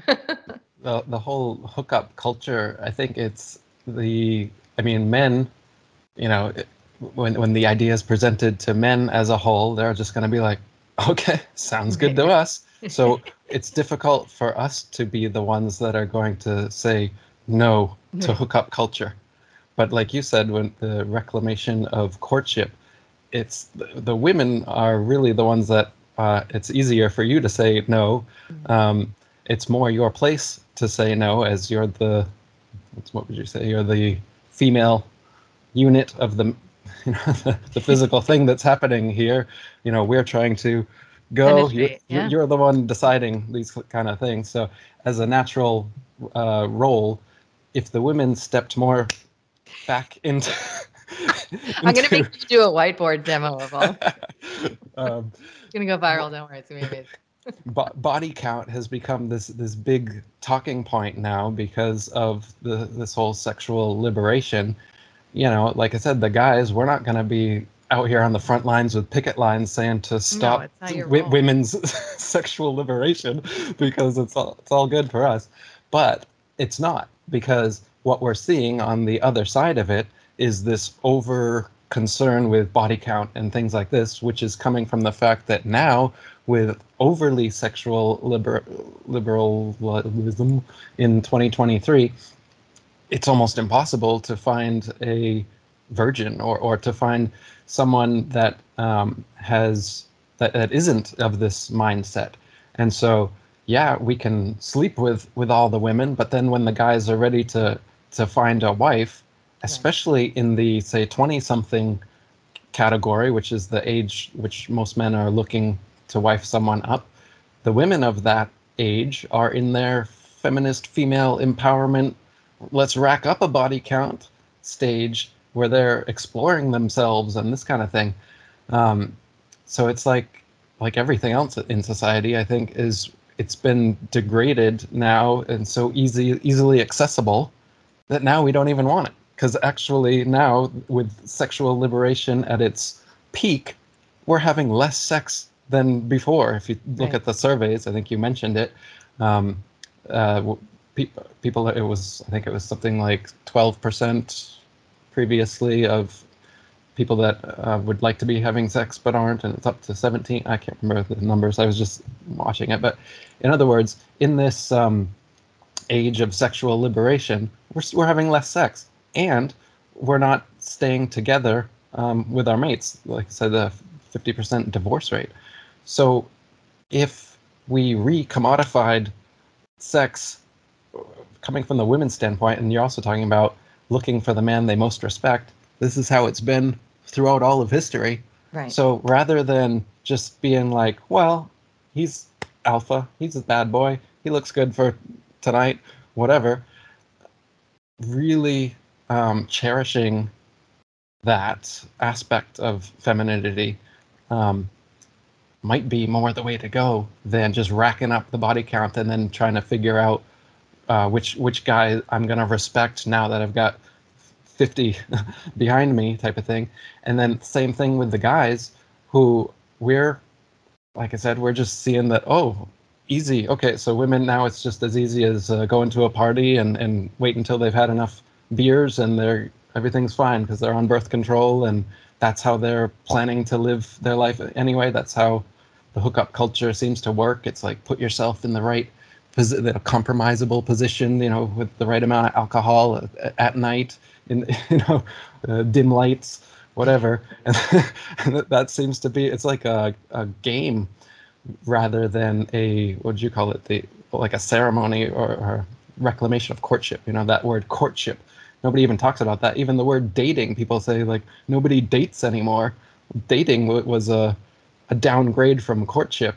Now people don't even go on dates anymore because it's just hookup. So you're not even an item. You don't even have to be a girlfriend or boyfriend, whatever that means in today's day and age. But you're saying like in the 1400s Scotland, they wouldn't even kiss until they're married. Think of the difference between value. It's like in the consumer economy where you can buy anything, but everything breaks instantly and it doesn't hold any value. You don't even want anything. It's worthless. Well, it's the same thing with us, not very masculine men and the not very feminine women. So we're all there on the marketplace looking at each other like, well, there's a lot here in the marketplace, but I don't want to buy anything really. I'll rent this one. I'll rent this one for a year. I'll pretend that, and that's why all the marriages are ending, because we're not finding the trophy, it seems that's like a derogatory thing, the trophy wife, but as you said, you worded it much better than that, or something like the masculine expresses himself through being able to achieve a high value woman. The high value woman, something like that. I think that makes perfect sense to me, and it's not a negative thing. That's the positive. It's reality. It's the outcome of the mating ritual of the courtship game that we're involved in. But I'm just saying, if there's nothing of value for if there's no high value men and women to come together, then everyone's on the marketplace just dissatisfied in this mess that we have now, where people aren't building themselves up into high value people, and instead just trying to kind of whore themselves onto the market and see what they can come up with. Right. And then we are ripe for, like AI bot sex and like extra uterine pregnancies and, all sorts of gender bending. And, you can track it back to the uninitiated man in some ways, right? Because if a man cannot handle, this is just one nuance, but like cannot handle rejection because he does not want, as you were saying earlier, that kind of experience of being tested, because he associates it with his mommy, being critical of him, and it just feels existentially destabilizing, right? A man who is not initiated doesn't have a relationship to failure that is stable and curious and healthy, right? He doesn't understand that this is actually one of the reasons, because I've been very interested in sorry, and I'm going on a non sequitur, but the trauma-based origins of why people won't look into cosmology, right? And why people who have been raised in the globe model and the heliocentric model are confronted by somebody in their life who has awakened to, a true earth cosmology and is curious about, geocentrism or whatever it is. And there's hysteria, right? We've all experienced that probably. You have like many videos on this phenomenon, right? And I have been curious, especially in men, if that's a lot of like father woundology, right? Because if you haven't matured your inner masculine, it is so threatening that you might be you might be wrong, and you might have been wrong, right, about this massive thing, bigger than anything else. And you just can't sustain it, right? So all of your defenses kick in, and you get, your feminine is unbridled and uncontained, and that's why there's like hysteria, right? Like I've seen this so many times in men, like it's just like wild emotionality around this. And so the man uninitiated cannot relate with curiosity to his own failures, understanding that's part of being a man, is like feeling like you're failing, as far as I understand, largely through David data, all the time, right? You succeed and succeed and succeed, and you still feel failure, right? Like you look for it almost. And it's almost like an erotic relationship to the failure itself, the experience of failure. It's part of the masculine like principle, right? So here you are, you're vulnerable to rejection in hookup culture, right? Because even if you make it easier with booze and whatever else, like you still got to approach a lot of women. You don't have that security of monogamy, right? Like the woman who says she wants you and is ready to give it to you, right? You got to keep trying, right? And the rejection potential is huge there. And then you sprinkle in pornography and the cuckolding of men the world over who are literally choosing to watch other men have sex with women instead of having their own sex with women, and you've created the conditions for a breakdown in the drive, right? And in the ingredients therein, and then you just like offer a sex bot, right? Who's never going to reject you and is going to do whatever you want and give you a little sense of that safe alpha energy, right? Like no rejection free, like alpha zone. And we have the dismantling of this, again, like sacred portal to the divine. Like it's, I don't know. There's some folks who have great psychological mastery at the helm of a lot of these socially engineered phenomenon that we imagine just organically emerged from the populace. Can you speak more about how this relates to cosmology and how what you've noticed as a psychiatrist, the knee-jerk reaction of most people when they come across these fringe subjects like the flat earth or geocentric cosmology, and not only knee-jerk but defensive and offensive to the point that you will cut off family members over issues like this. So many people are having marriages and father-son, mother-daughter relationships destroyed just because one of them says, I think the earth is flat. Like, what is going on there? Yeah, I mean, you've spoken to it in a way in your videos that makes a lot of sense to me. And I've been wondering myself because, I get, as a provocateur, professional provocateur, I get myself into a lot of controversial arenas. So, I have seen, like, for example, I don't believe in germ theory or contagion or infection, and the whole paradigm, I don't participate in it. And obviously, when it comes to pharmaceuticals and, like I've been called all sorts of things about like, related to my beliefs. But the subjects that have been most inflammatory are the one we've been discussing this whole time. So like the feminist realm, and where women, I think, feel I'm abandoning them, right? Like, and because it's not men who are upset, it's women who are upset, and I get it. I would feel the same way, I think.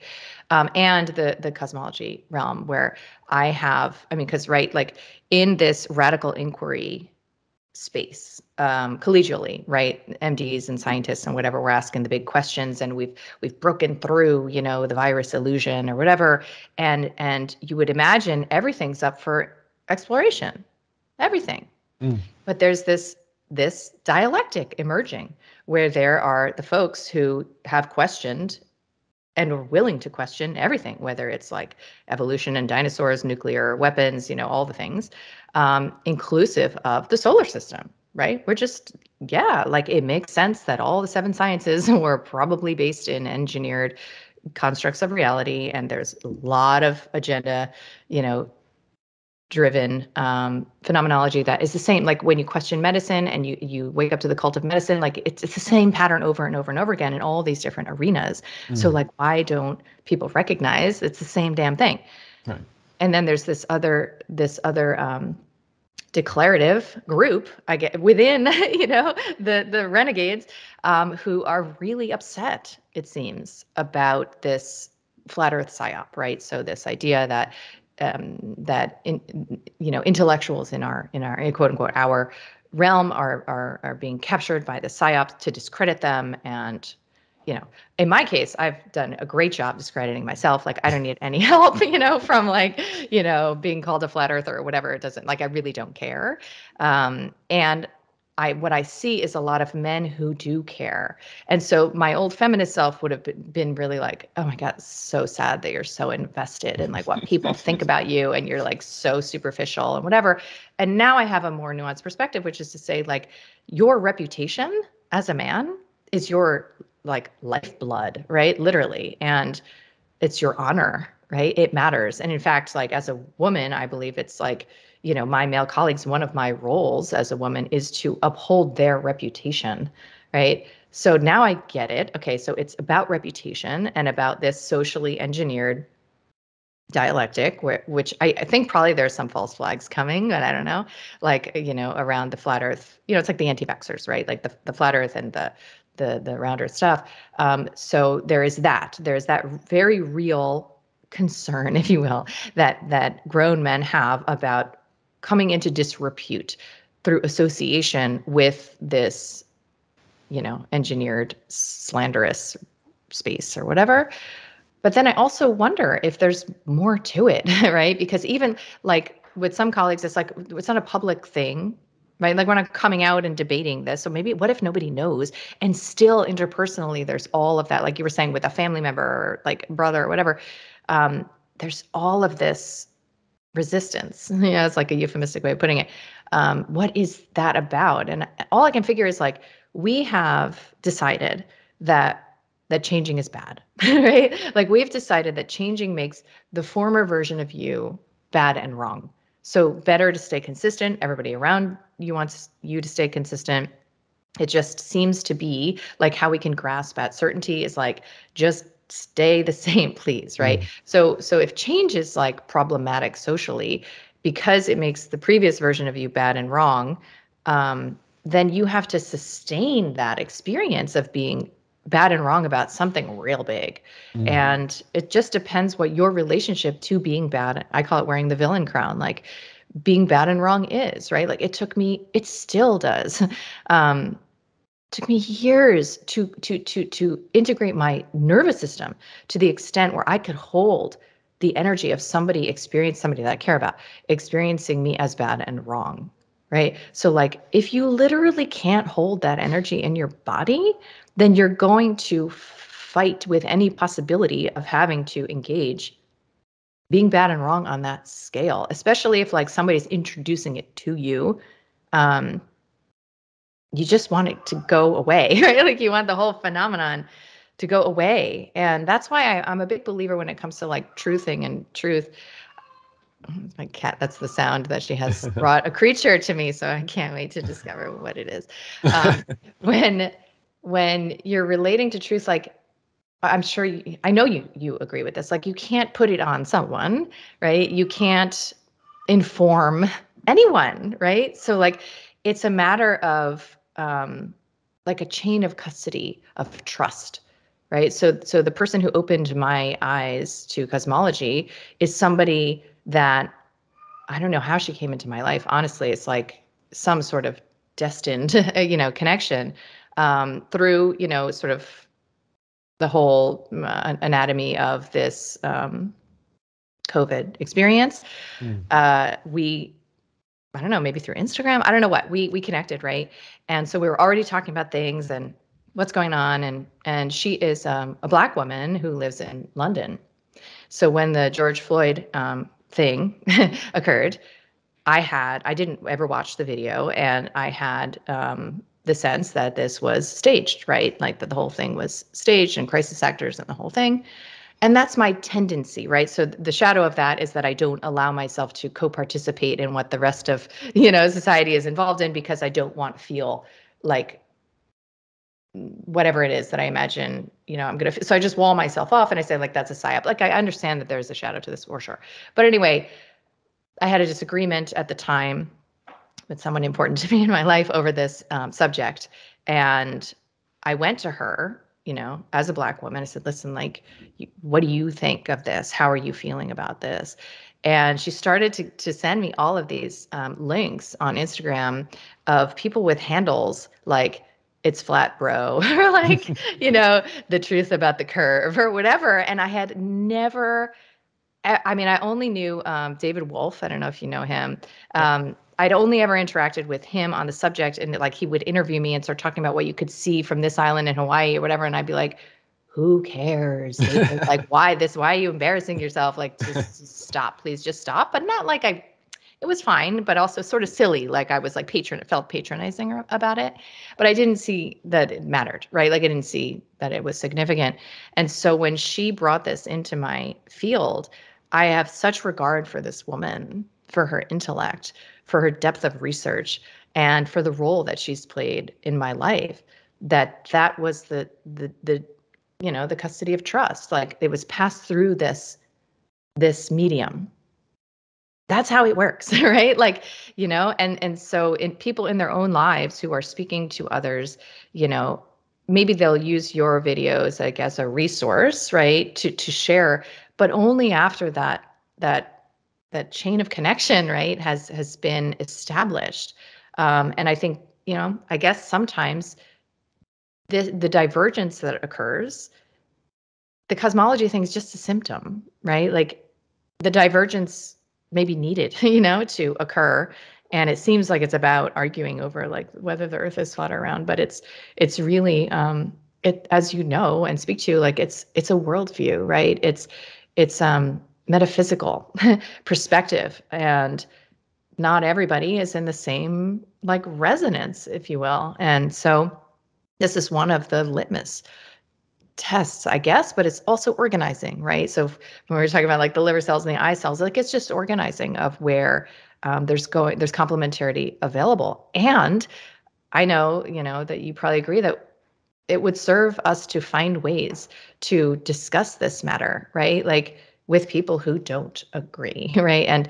And how, like, I wonder how you navigate this, right? So when somebody says something that I don't agree with, right? So like in casual conversation, right? So like, let's say they talk about like having caught, an illness from somebody else, or maybe they talk about like, galaxies and solar system or whatever. There's a part of me that feels like, oh, I can't pretend that I'm not here, right? Like, there's a part of me that my I am wants assertion, right? Sometimes I just say nothing, and sometimes I have found a way to appease the different parts of me, like, the part that wants to maintain connection and the part that wants to be allowed to be different. And I'll like make sort of like a joke, and I'll be like, oh, it's funny. Like, I totally don't believe in that or whatever. And like, but okay, go ahead or whatever. Like I'll make some sort of like, I don't know, like, and I think you've talked about this too, like just sort of like a casual, semi-connected sort of like, oh, what do you, here's this kind of a thing.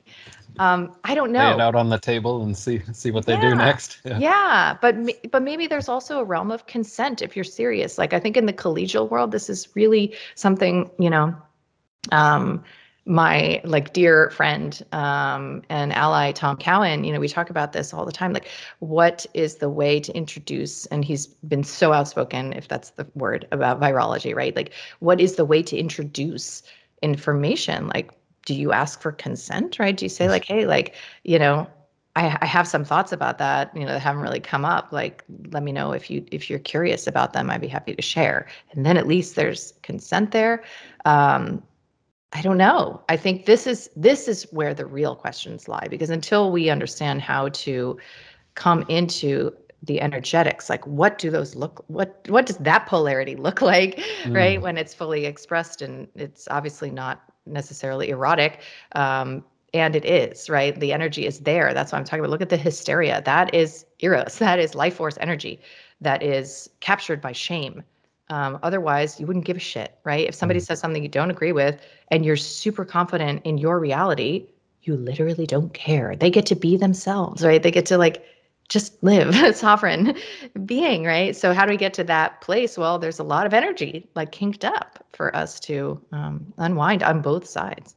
And I think if we focus again on ourselves and developing ourselves to the point that we really don't care what other people think about these subjects or about us for our knowledge of these subjects, and instead we just keep going, rather than worrying about what they're gonna think about being the world's leading flat earther. Nope, just bury your head in books and keep becoming more so. Or they're saying, get out there and do debates, find the biggest globe earthers and try to debate with them about it. And I gave the analogy of preaching to the choir and singing so loudly that passersby just want to come in and start listening, Yeah. rather than giving a stage to the very opposite people that you don't even want to promote, and they'll just talk over you and interrupt you and say the very opposite things and use logical fallacies to try and sway people's opinions. You're just getting yourself in the muck there, versus being completely confident in your own space and developing your knowledge of it with other people who are also doing that same thing. And then you're creating like these conscious communities of people who are talking the same way, rather than purposely going into a middle ground or into the enemy territory and trying to battle it out that way. Even in family dynamics or something like this, it works that way, because like we're saying, oftentimes these simple discussions about just some fringe topic that shouldn't be anything at all can be relationship destroying conversations. As a result, I think that as I've evolved myself, as people know, when I first came out about these things, I was quite vocal and not too good at maybe conveying them, so that, yeah, I destroyed a few relationships along the way. In so doing, I learned how to do better, how to not do that. And so now, when the topic comes up, as you said, oftentimes my initial response, well, always the initial response is this one. Yeah. You don't need to say anything right away. The second you feel it, that's what that's what we're talking about with a lot of these other issues. Is the 2023? I'm so triggered. I'm so offended. So Microaggression. as flat earthers, we got to keep that in check ourselves as well. And just because our circles, our friends and family are saying the word global or something, and we're just like, Literally, that happened last night. global what? Yeah. I know. I was at like this beautiful concert, right? Like, it's like a candlelight concert here in Miami, and it was they were, I don't know, whatever. It was beautiful, and literally the woman was introducing the concert, and she was like talking about how now they're global, and I literally felt this like kink inside myself, and I had to self-soothe where I'm like, it's just a word, like and words are spells, but it's just a word. It's not personal. Like, it's not a personal attack. It doesn't necessarily have to like cloud and contaminate the whole experience just because, right? And this is where like I call it the community wound, but it's like why I'm obviously so excited to connect to you and like brought in, my community, is so that I can taste that, like, that sense of belonging, right? So that is a wound I believe we're all walking around with, right? So it's that tribal discernment, right? If I'm looking around for what is the tag, right? Like if I were on a dating app and I were to like choose the criteria for like what my man would believe, like these are the discerning intellectual features so that I can relax and not have to like think and like get, back to dancing or whatever. And so I understand the roots of that sort of like black and white assessment of somebody's, awakenedness or whatever. And it can be really just like something that flows through you, like data, information, like a felt sense. And I have people in my life who, not so much who like vehemently disagree with my perspectives, but who really don't give a shit about the things I really do give a shit about. Mhm. And we connect deeply, in many, I know you do too. So allowing for that, there was many years in my life where I did not allow for that, and I ended relationships like over this. And again, that's maturational. Like that's a stage we go through until we get to the place where everyone can just be who the hell they are. We recognize we always have power of choice and are responsible for our own experience. And then navigating becomes a totally different thing.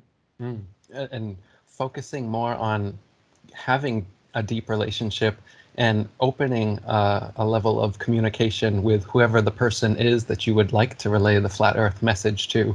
I find that setting the groundwork is invaluable rather than just, oh, a new person. This person doesn't know the earth's flat. Hey, have you heard this thing? And then they're like, rather than doing that, I think I'm trying to take the Taoist perspective, which is to try and wait as long as possible before intervening. So if you're triggered because they said global and now you want to bring up the flat earth, temper it in yourself and just be like, no, I'm just going to let that. I'm just going to let it slide. I'm just going to let this go. And instead, focus on finding common ground with the people. Even in a debate, this is what you want to do, is don't focus on the thing that the two of you clearly have opposing views about. Find something, anything, doesn't even have to be related to cosmology, that you do agree with, and deepen that aspect and let the conversation flow from there. And especially if it's someone that you have multiple conversations with, it's not just a chance encounter, it's an actual relationship. Well, even more reason to just let it ride for a while. Totally. Just be a silent flat earther for now, until you find the time. And when you do bring it up, rather than playing all your cards at once, I like to bring it up in question format and just ask them leading questions towards things that I would like to talk about, and then gauge how I'm going to talk about it on their responses. If they're inquisitive and there's no emotional reaction and they're just like, oh, and okay, this conversation can continue and we might have a winner here. But if right from the first question they get a little cockeyed and they're like, are you talking about flat earth? And then they get a sneer and all that. Okay, well, you've just gotten your answer. Yeah. And this isn't going to go too well if you lean into it hard. But you started with a question. So you don't need to lean into it any further than that. And if they look at you cockeyed, you can just be like, well, I was just thinking about it, or somebody made a Facebook post about it, or I don't know, I was just considering it, but yeah, maybe not, or something, and just let it go. Rather than instantly butt head, you just got your confirmation. You got your confirmation that they're not ready yet. And rather than accept that, which is what we should do, we like to push. And it was the same with like vegans. It's the thing people hate the most about vegans is that we get holier than thou about the position that we hold, and then we want to try and force it onto somebody else. And especially in that situation, because we feel, but the animals, you're harming the animal, and so we feel like we're being a protector and a provider rather than what we're actually doing in the moment, which is being a accuser, and we're putting somebody down in a way, and nobody wants that. Nobody wants to feel that. So every vegan proselytizer is wrong. Going about it wrong. It's never going to have the effect you want. Right. And is maybe interacting with the projected and rejected part of themselves, the meat eater that they were, let's say, right? Or could be. And that play, again, like I think of these as erotic I call it the erotic caress of the enemy. It becomes almost this obsessive intimacy that you have with your own self through another person, right? Because I think it's possible that we're only ever triggered about our beliefs if we don't fully believe them, right? Like if we have not fully settled and integrated, which requires that we have a relationship, like I was saying, to the part of us that didn't know, to the part of us that got it wrong, and to the meat eater and the vegan, to the glober and the flat earther, to the pharma prescriber, in the holistic, liver, or whatever you want to say. And if we don't complete that cycle, like we don't finish that, not that it's ever finished, but that work, then we're still in dynamic intimacy. We're projecting. We're Yeah, projecting it exactly. onto the other non-vegans and non-flat earthers and feeling like we're not flat earth enough if they don't convert. No, Right. but if you know it and that's why I was saying, no, just go right back to your books. Just Yeah. reconfirm for yourself your belief, your knowledge, expand it to the point that when somebody throws up those ego defense mechanisms and makes those claims you've heard 100 times about if the earth was flat, then a cat would have knocked everything off the edge by now or something. And you can genuinely laugh and smile at what's going on here rather than be triggered and feel like, I'm in for hours of lengthy, terrible conversation or whatever. Well, you will if that's what you do. Yes. You don't have 100%. to. You don't have to create a multi-hour, argumentative debate because of that little action. You can just, okay, well, cool. And this is the thing I was saying about, you said like deeply get into your deep relationship rather than some deep conversation about this thing that you don't agree with. If you relate to the other person on other things and you stand in your knowledge and your masculine, so to speak, why would you even need to convert or convince someone else? You being the flat earther that you are, and 100% you knowing it, and the more knowledge, the more expansive it is, the more you just have like an aura. Basically, this is what I'm trying to advocate is advance your flat earther aura or your vegan or whatever the thing is that you would really like to be an activist for, and you would like everyone else to be this thing. I really want you to change it.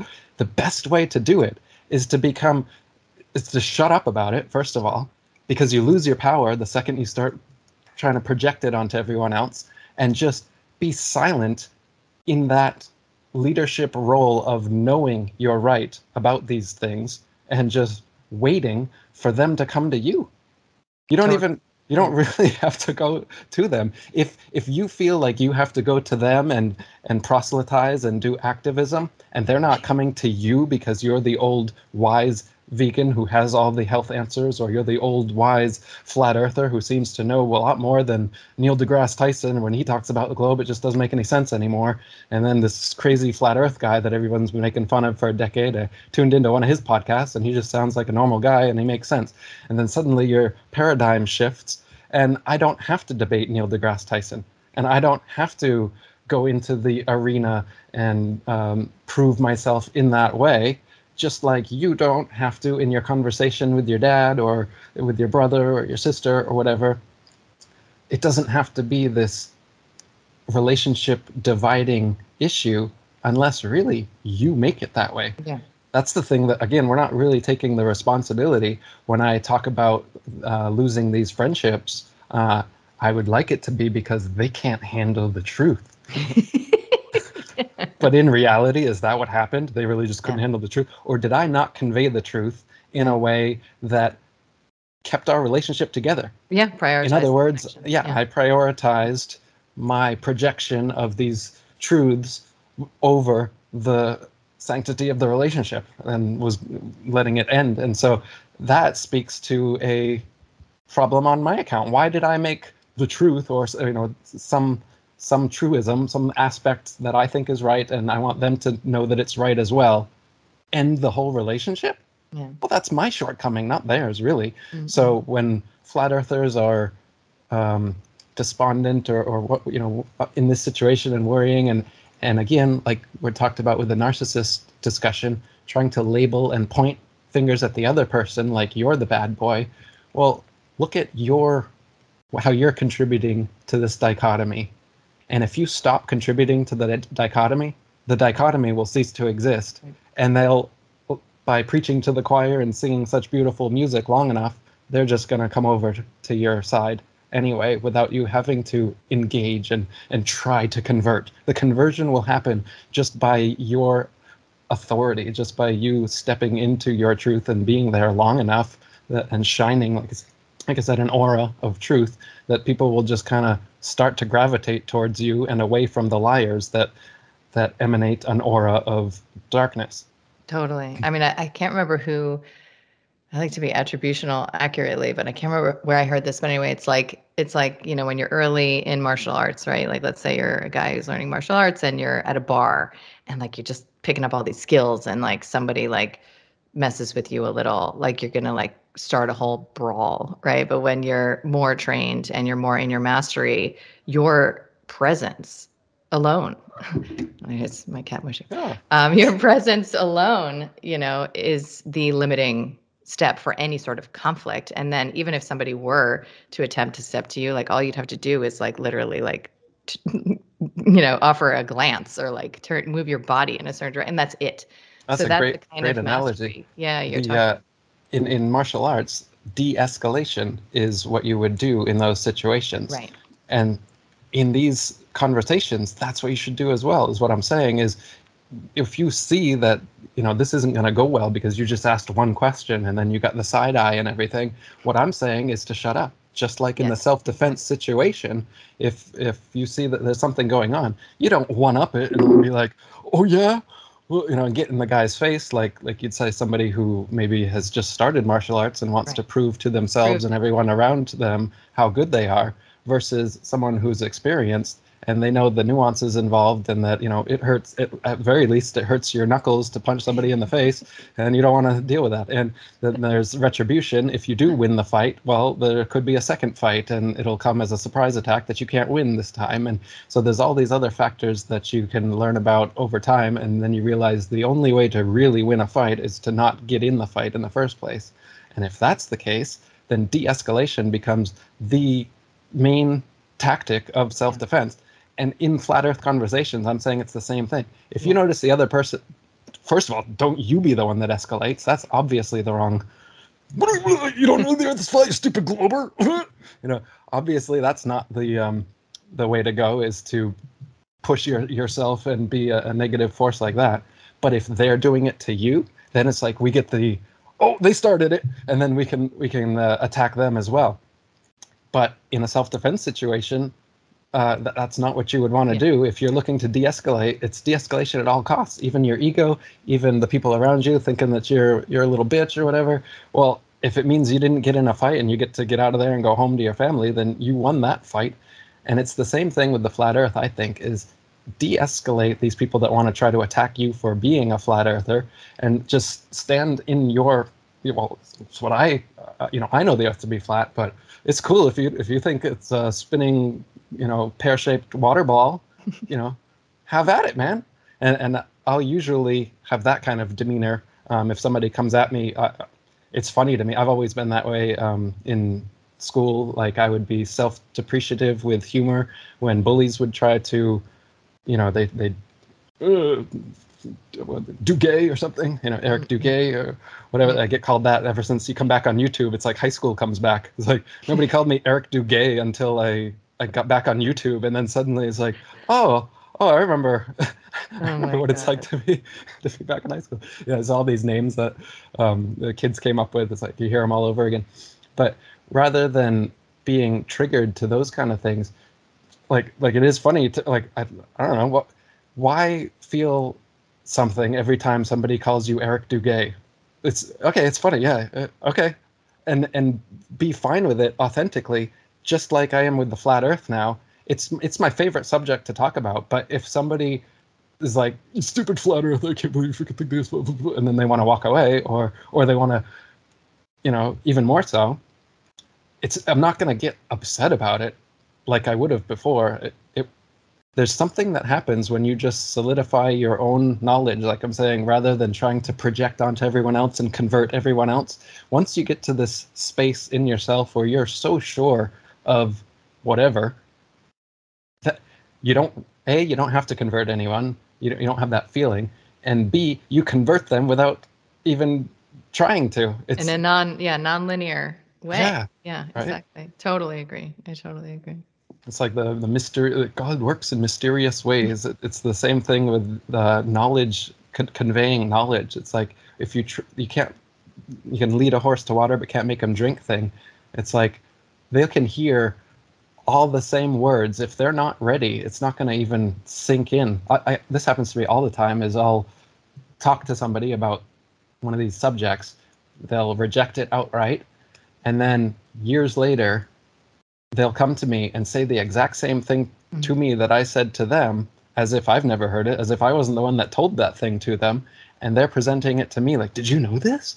And it's like, huh, so you've forgotten the conversation that we had where I told you this exact thing and you disagreed with me about it, you rejected it, and I kind of discounted you because of that. But then years pass and we haven't even talked again. Something happened in their life. Either they talked to somebody else, or they read a book, or they had a think for themselves. And then suddenly that thing makes sense to them now. And then they bring it back to you because maybe, oh, I remember he's interested in this stuff. But they've forgotten that that's where it came from in the first place. And by this happening over and over again to me, I started recognizing that this is like a thing in human psychology. Yeah. So, everyone needs time to come to conclusions on their own. So, every conversation you have where you're trying to convert, you're already pushing too hard because no matter what, it's not going to happen in that conversation. And so every time you say that they don't quite agree with you and you try to give another factoid, another bit of trivia, and try to shut them down at every instance, and you think that if you have an answer for every question they have and you shut them down, that they have to convert, right? Because then they have nowhere to go. Nope, they still don't. They'll just bullheadedly just still say it's a globe for no reason. But the real reason is more, it's more ego based, it's more reputation based. It's not about the facts at hand now. It's about the manner in which it's being presented. It's about the fact that, oh, now you have to be right and I have to be wrong. Well, you were wrong about that. You thought it was a globe up until just now too. So stop playing holier than thou and debating me about it like I'm the dumb glober because I just haven't figured it out yet. And so that's, again, this is bringing it back to the male-female dynamic that we were talking about earlier. It could be the same thing with the glober flat earther dynamic, where you are going too far on one extreme, and then you're alienating the other person. It's like I was saying about the polarities attract, but not opposites. The globe and the flat earth, we could say that would be like the opposite. That's you're pushing the conversation or pushing the relationship away.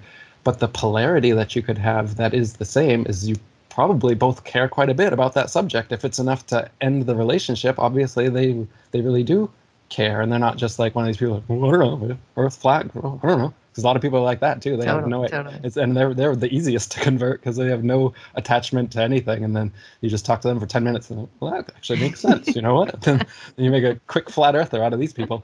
But it's very different from like some of the atheist. People that have watched NASA documentaries and believed every bit of the CGI from birth, and then you come up to that and they want to be an astronaut or whatever, and you tell them the Earth's flat and NASA's lying to them. Like, it's not going to go over too well. You're better off just letting them, because they're going to be the last people to come to it anyway. That's another thing. Is like, not there's going to be the first followers and the second and then the last people to convert are going to be these people that you would debate with. But I don't think that's how it happens. These people, They don't convert through debates. They convert through consensus reality. So all we have to do is get to the tipping point of actual critical thinkers and people who actually think for themselves and stand in their own individuated spaces. And then once that tipping point has happened, all the other people who are just natural, innate followers and non-critical thinkers and consensus reality conformist types, they'll just become flat earthers because it's what everyone else is. There's been the cultural shift, and they won't need converting, really. They'll silently convert. Once they notice that most of their friends and families are saying these things, they'll just be like, they'll just go along to get along, which is what they were doing with the globe.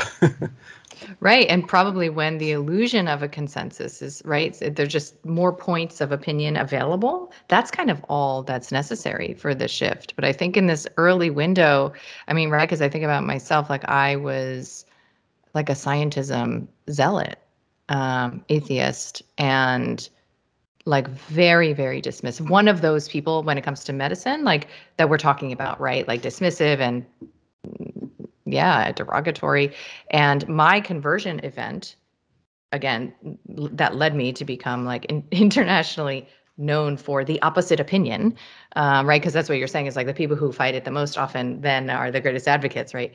Um, it's an experience of cognitive dissonance. It's a personal experience of a fraying of the fabric of your reality, and we can't prescribe that to other people, right? Like that just happens when it happens, and the readiness to proceed down the path less traveled at that moment of rupture, it's really not anyone's business, right? It's not my business whether somebody else does that, and I certainly wouldn't want somebody else to make it their business, right? So how I responded when I was like as a total like pharma fiend, diagnosed with my first illness, quote unquote.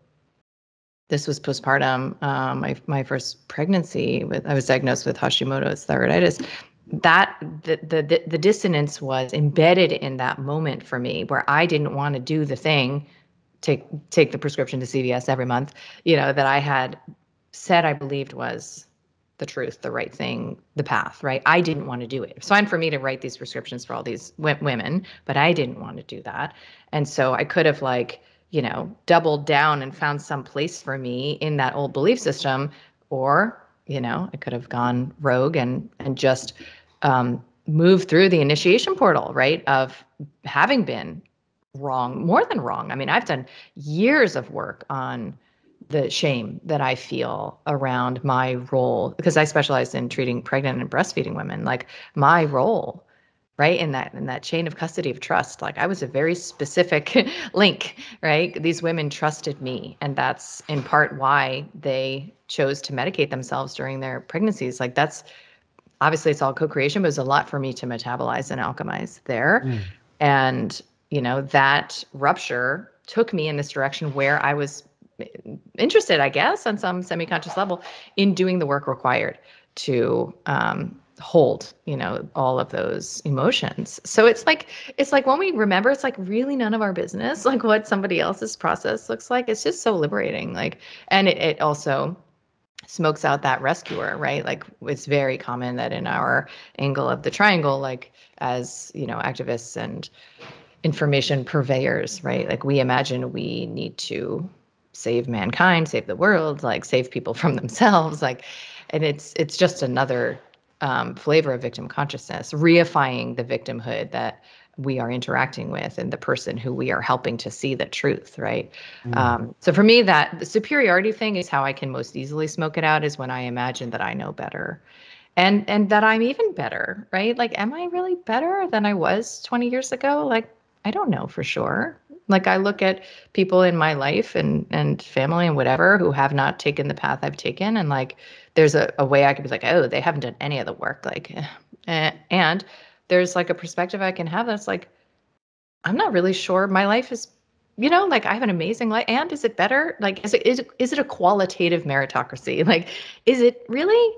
Or is it just like you can just play different parts and characters and play with yourself in different ways? Like, I don't know. The humility piece has been really important for me to get in touch with, because otherwise I find myself in a covert dimension of the victim triangle, pretending that I am, otherwise, I guess.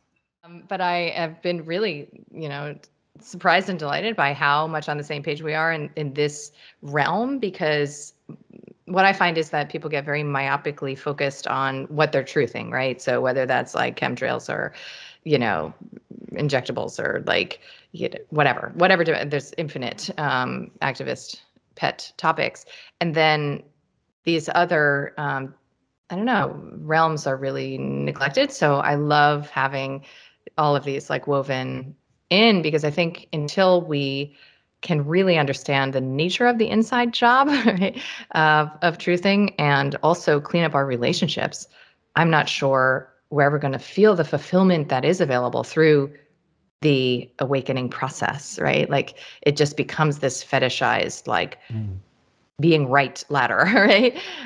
So I've really, really enjoyed this. And yeah, and I like to, obviously also still like to talk about deception in the realm of medicine and allopathy, and it's almost like my past life in a way, where I focus so much of my energy. And I did make a shift. I had a mentor, Nicholas Gonzalez, and he was like a spiritual figure in my life. That's a euphemistic way of putting it. And he helped me to, in his death, actually make the shift from like fighting the bad daddy government and bad mommy medicine into this place of like celebrating what's possible, like the adventure of illness, like, and the existential question that only you can answer when your symptoms arise. And so that shift, like, out of the fixing the bad thing into like we've been discussing, like, creating the conditions for you to experience what is joy inducing and inspiring. And that can happen in any one of these topics. And maybe it's required that we really sit in the shit and get our hands dirty and roll around in the like the heinous nature of the deception that's been run on us through our own consent, which is the worst part. Um, and then we can, dust ourselves off and get up and figure out like what we want to do with it. So, yeah, I've so enjoyed this conversation.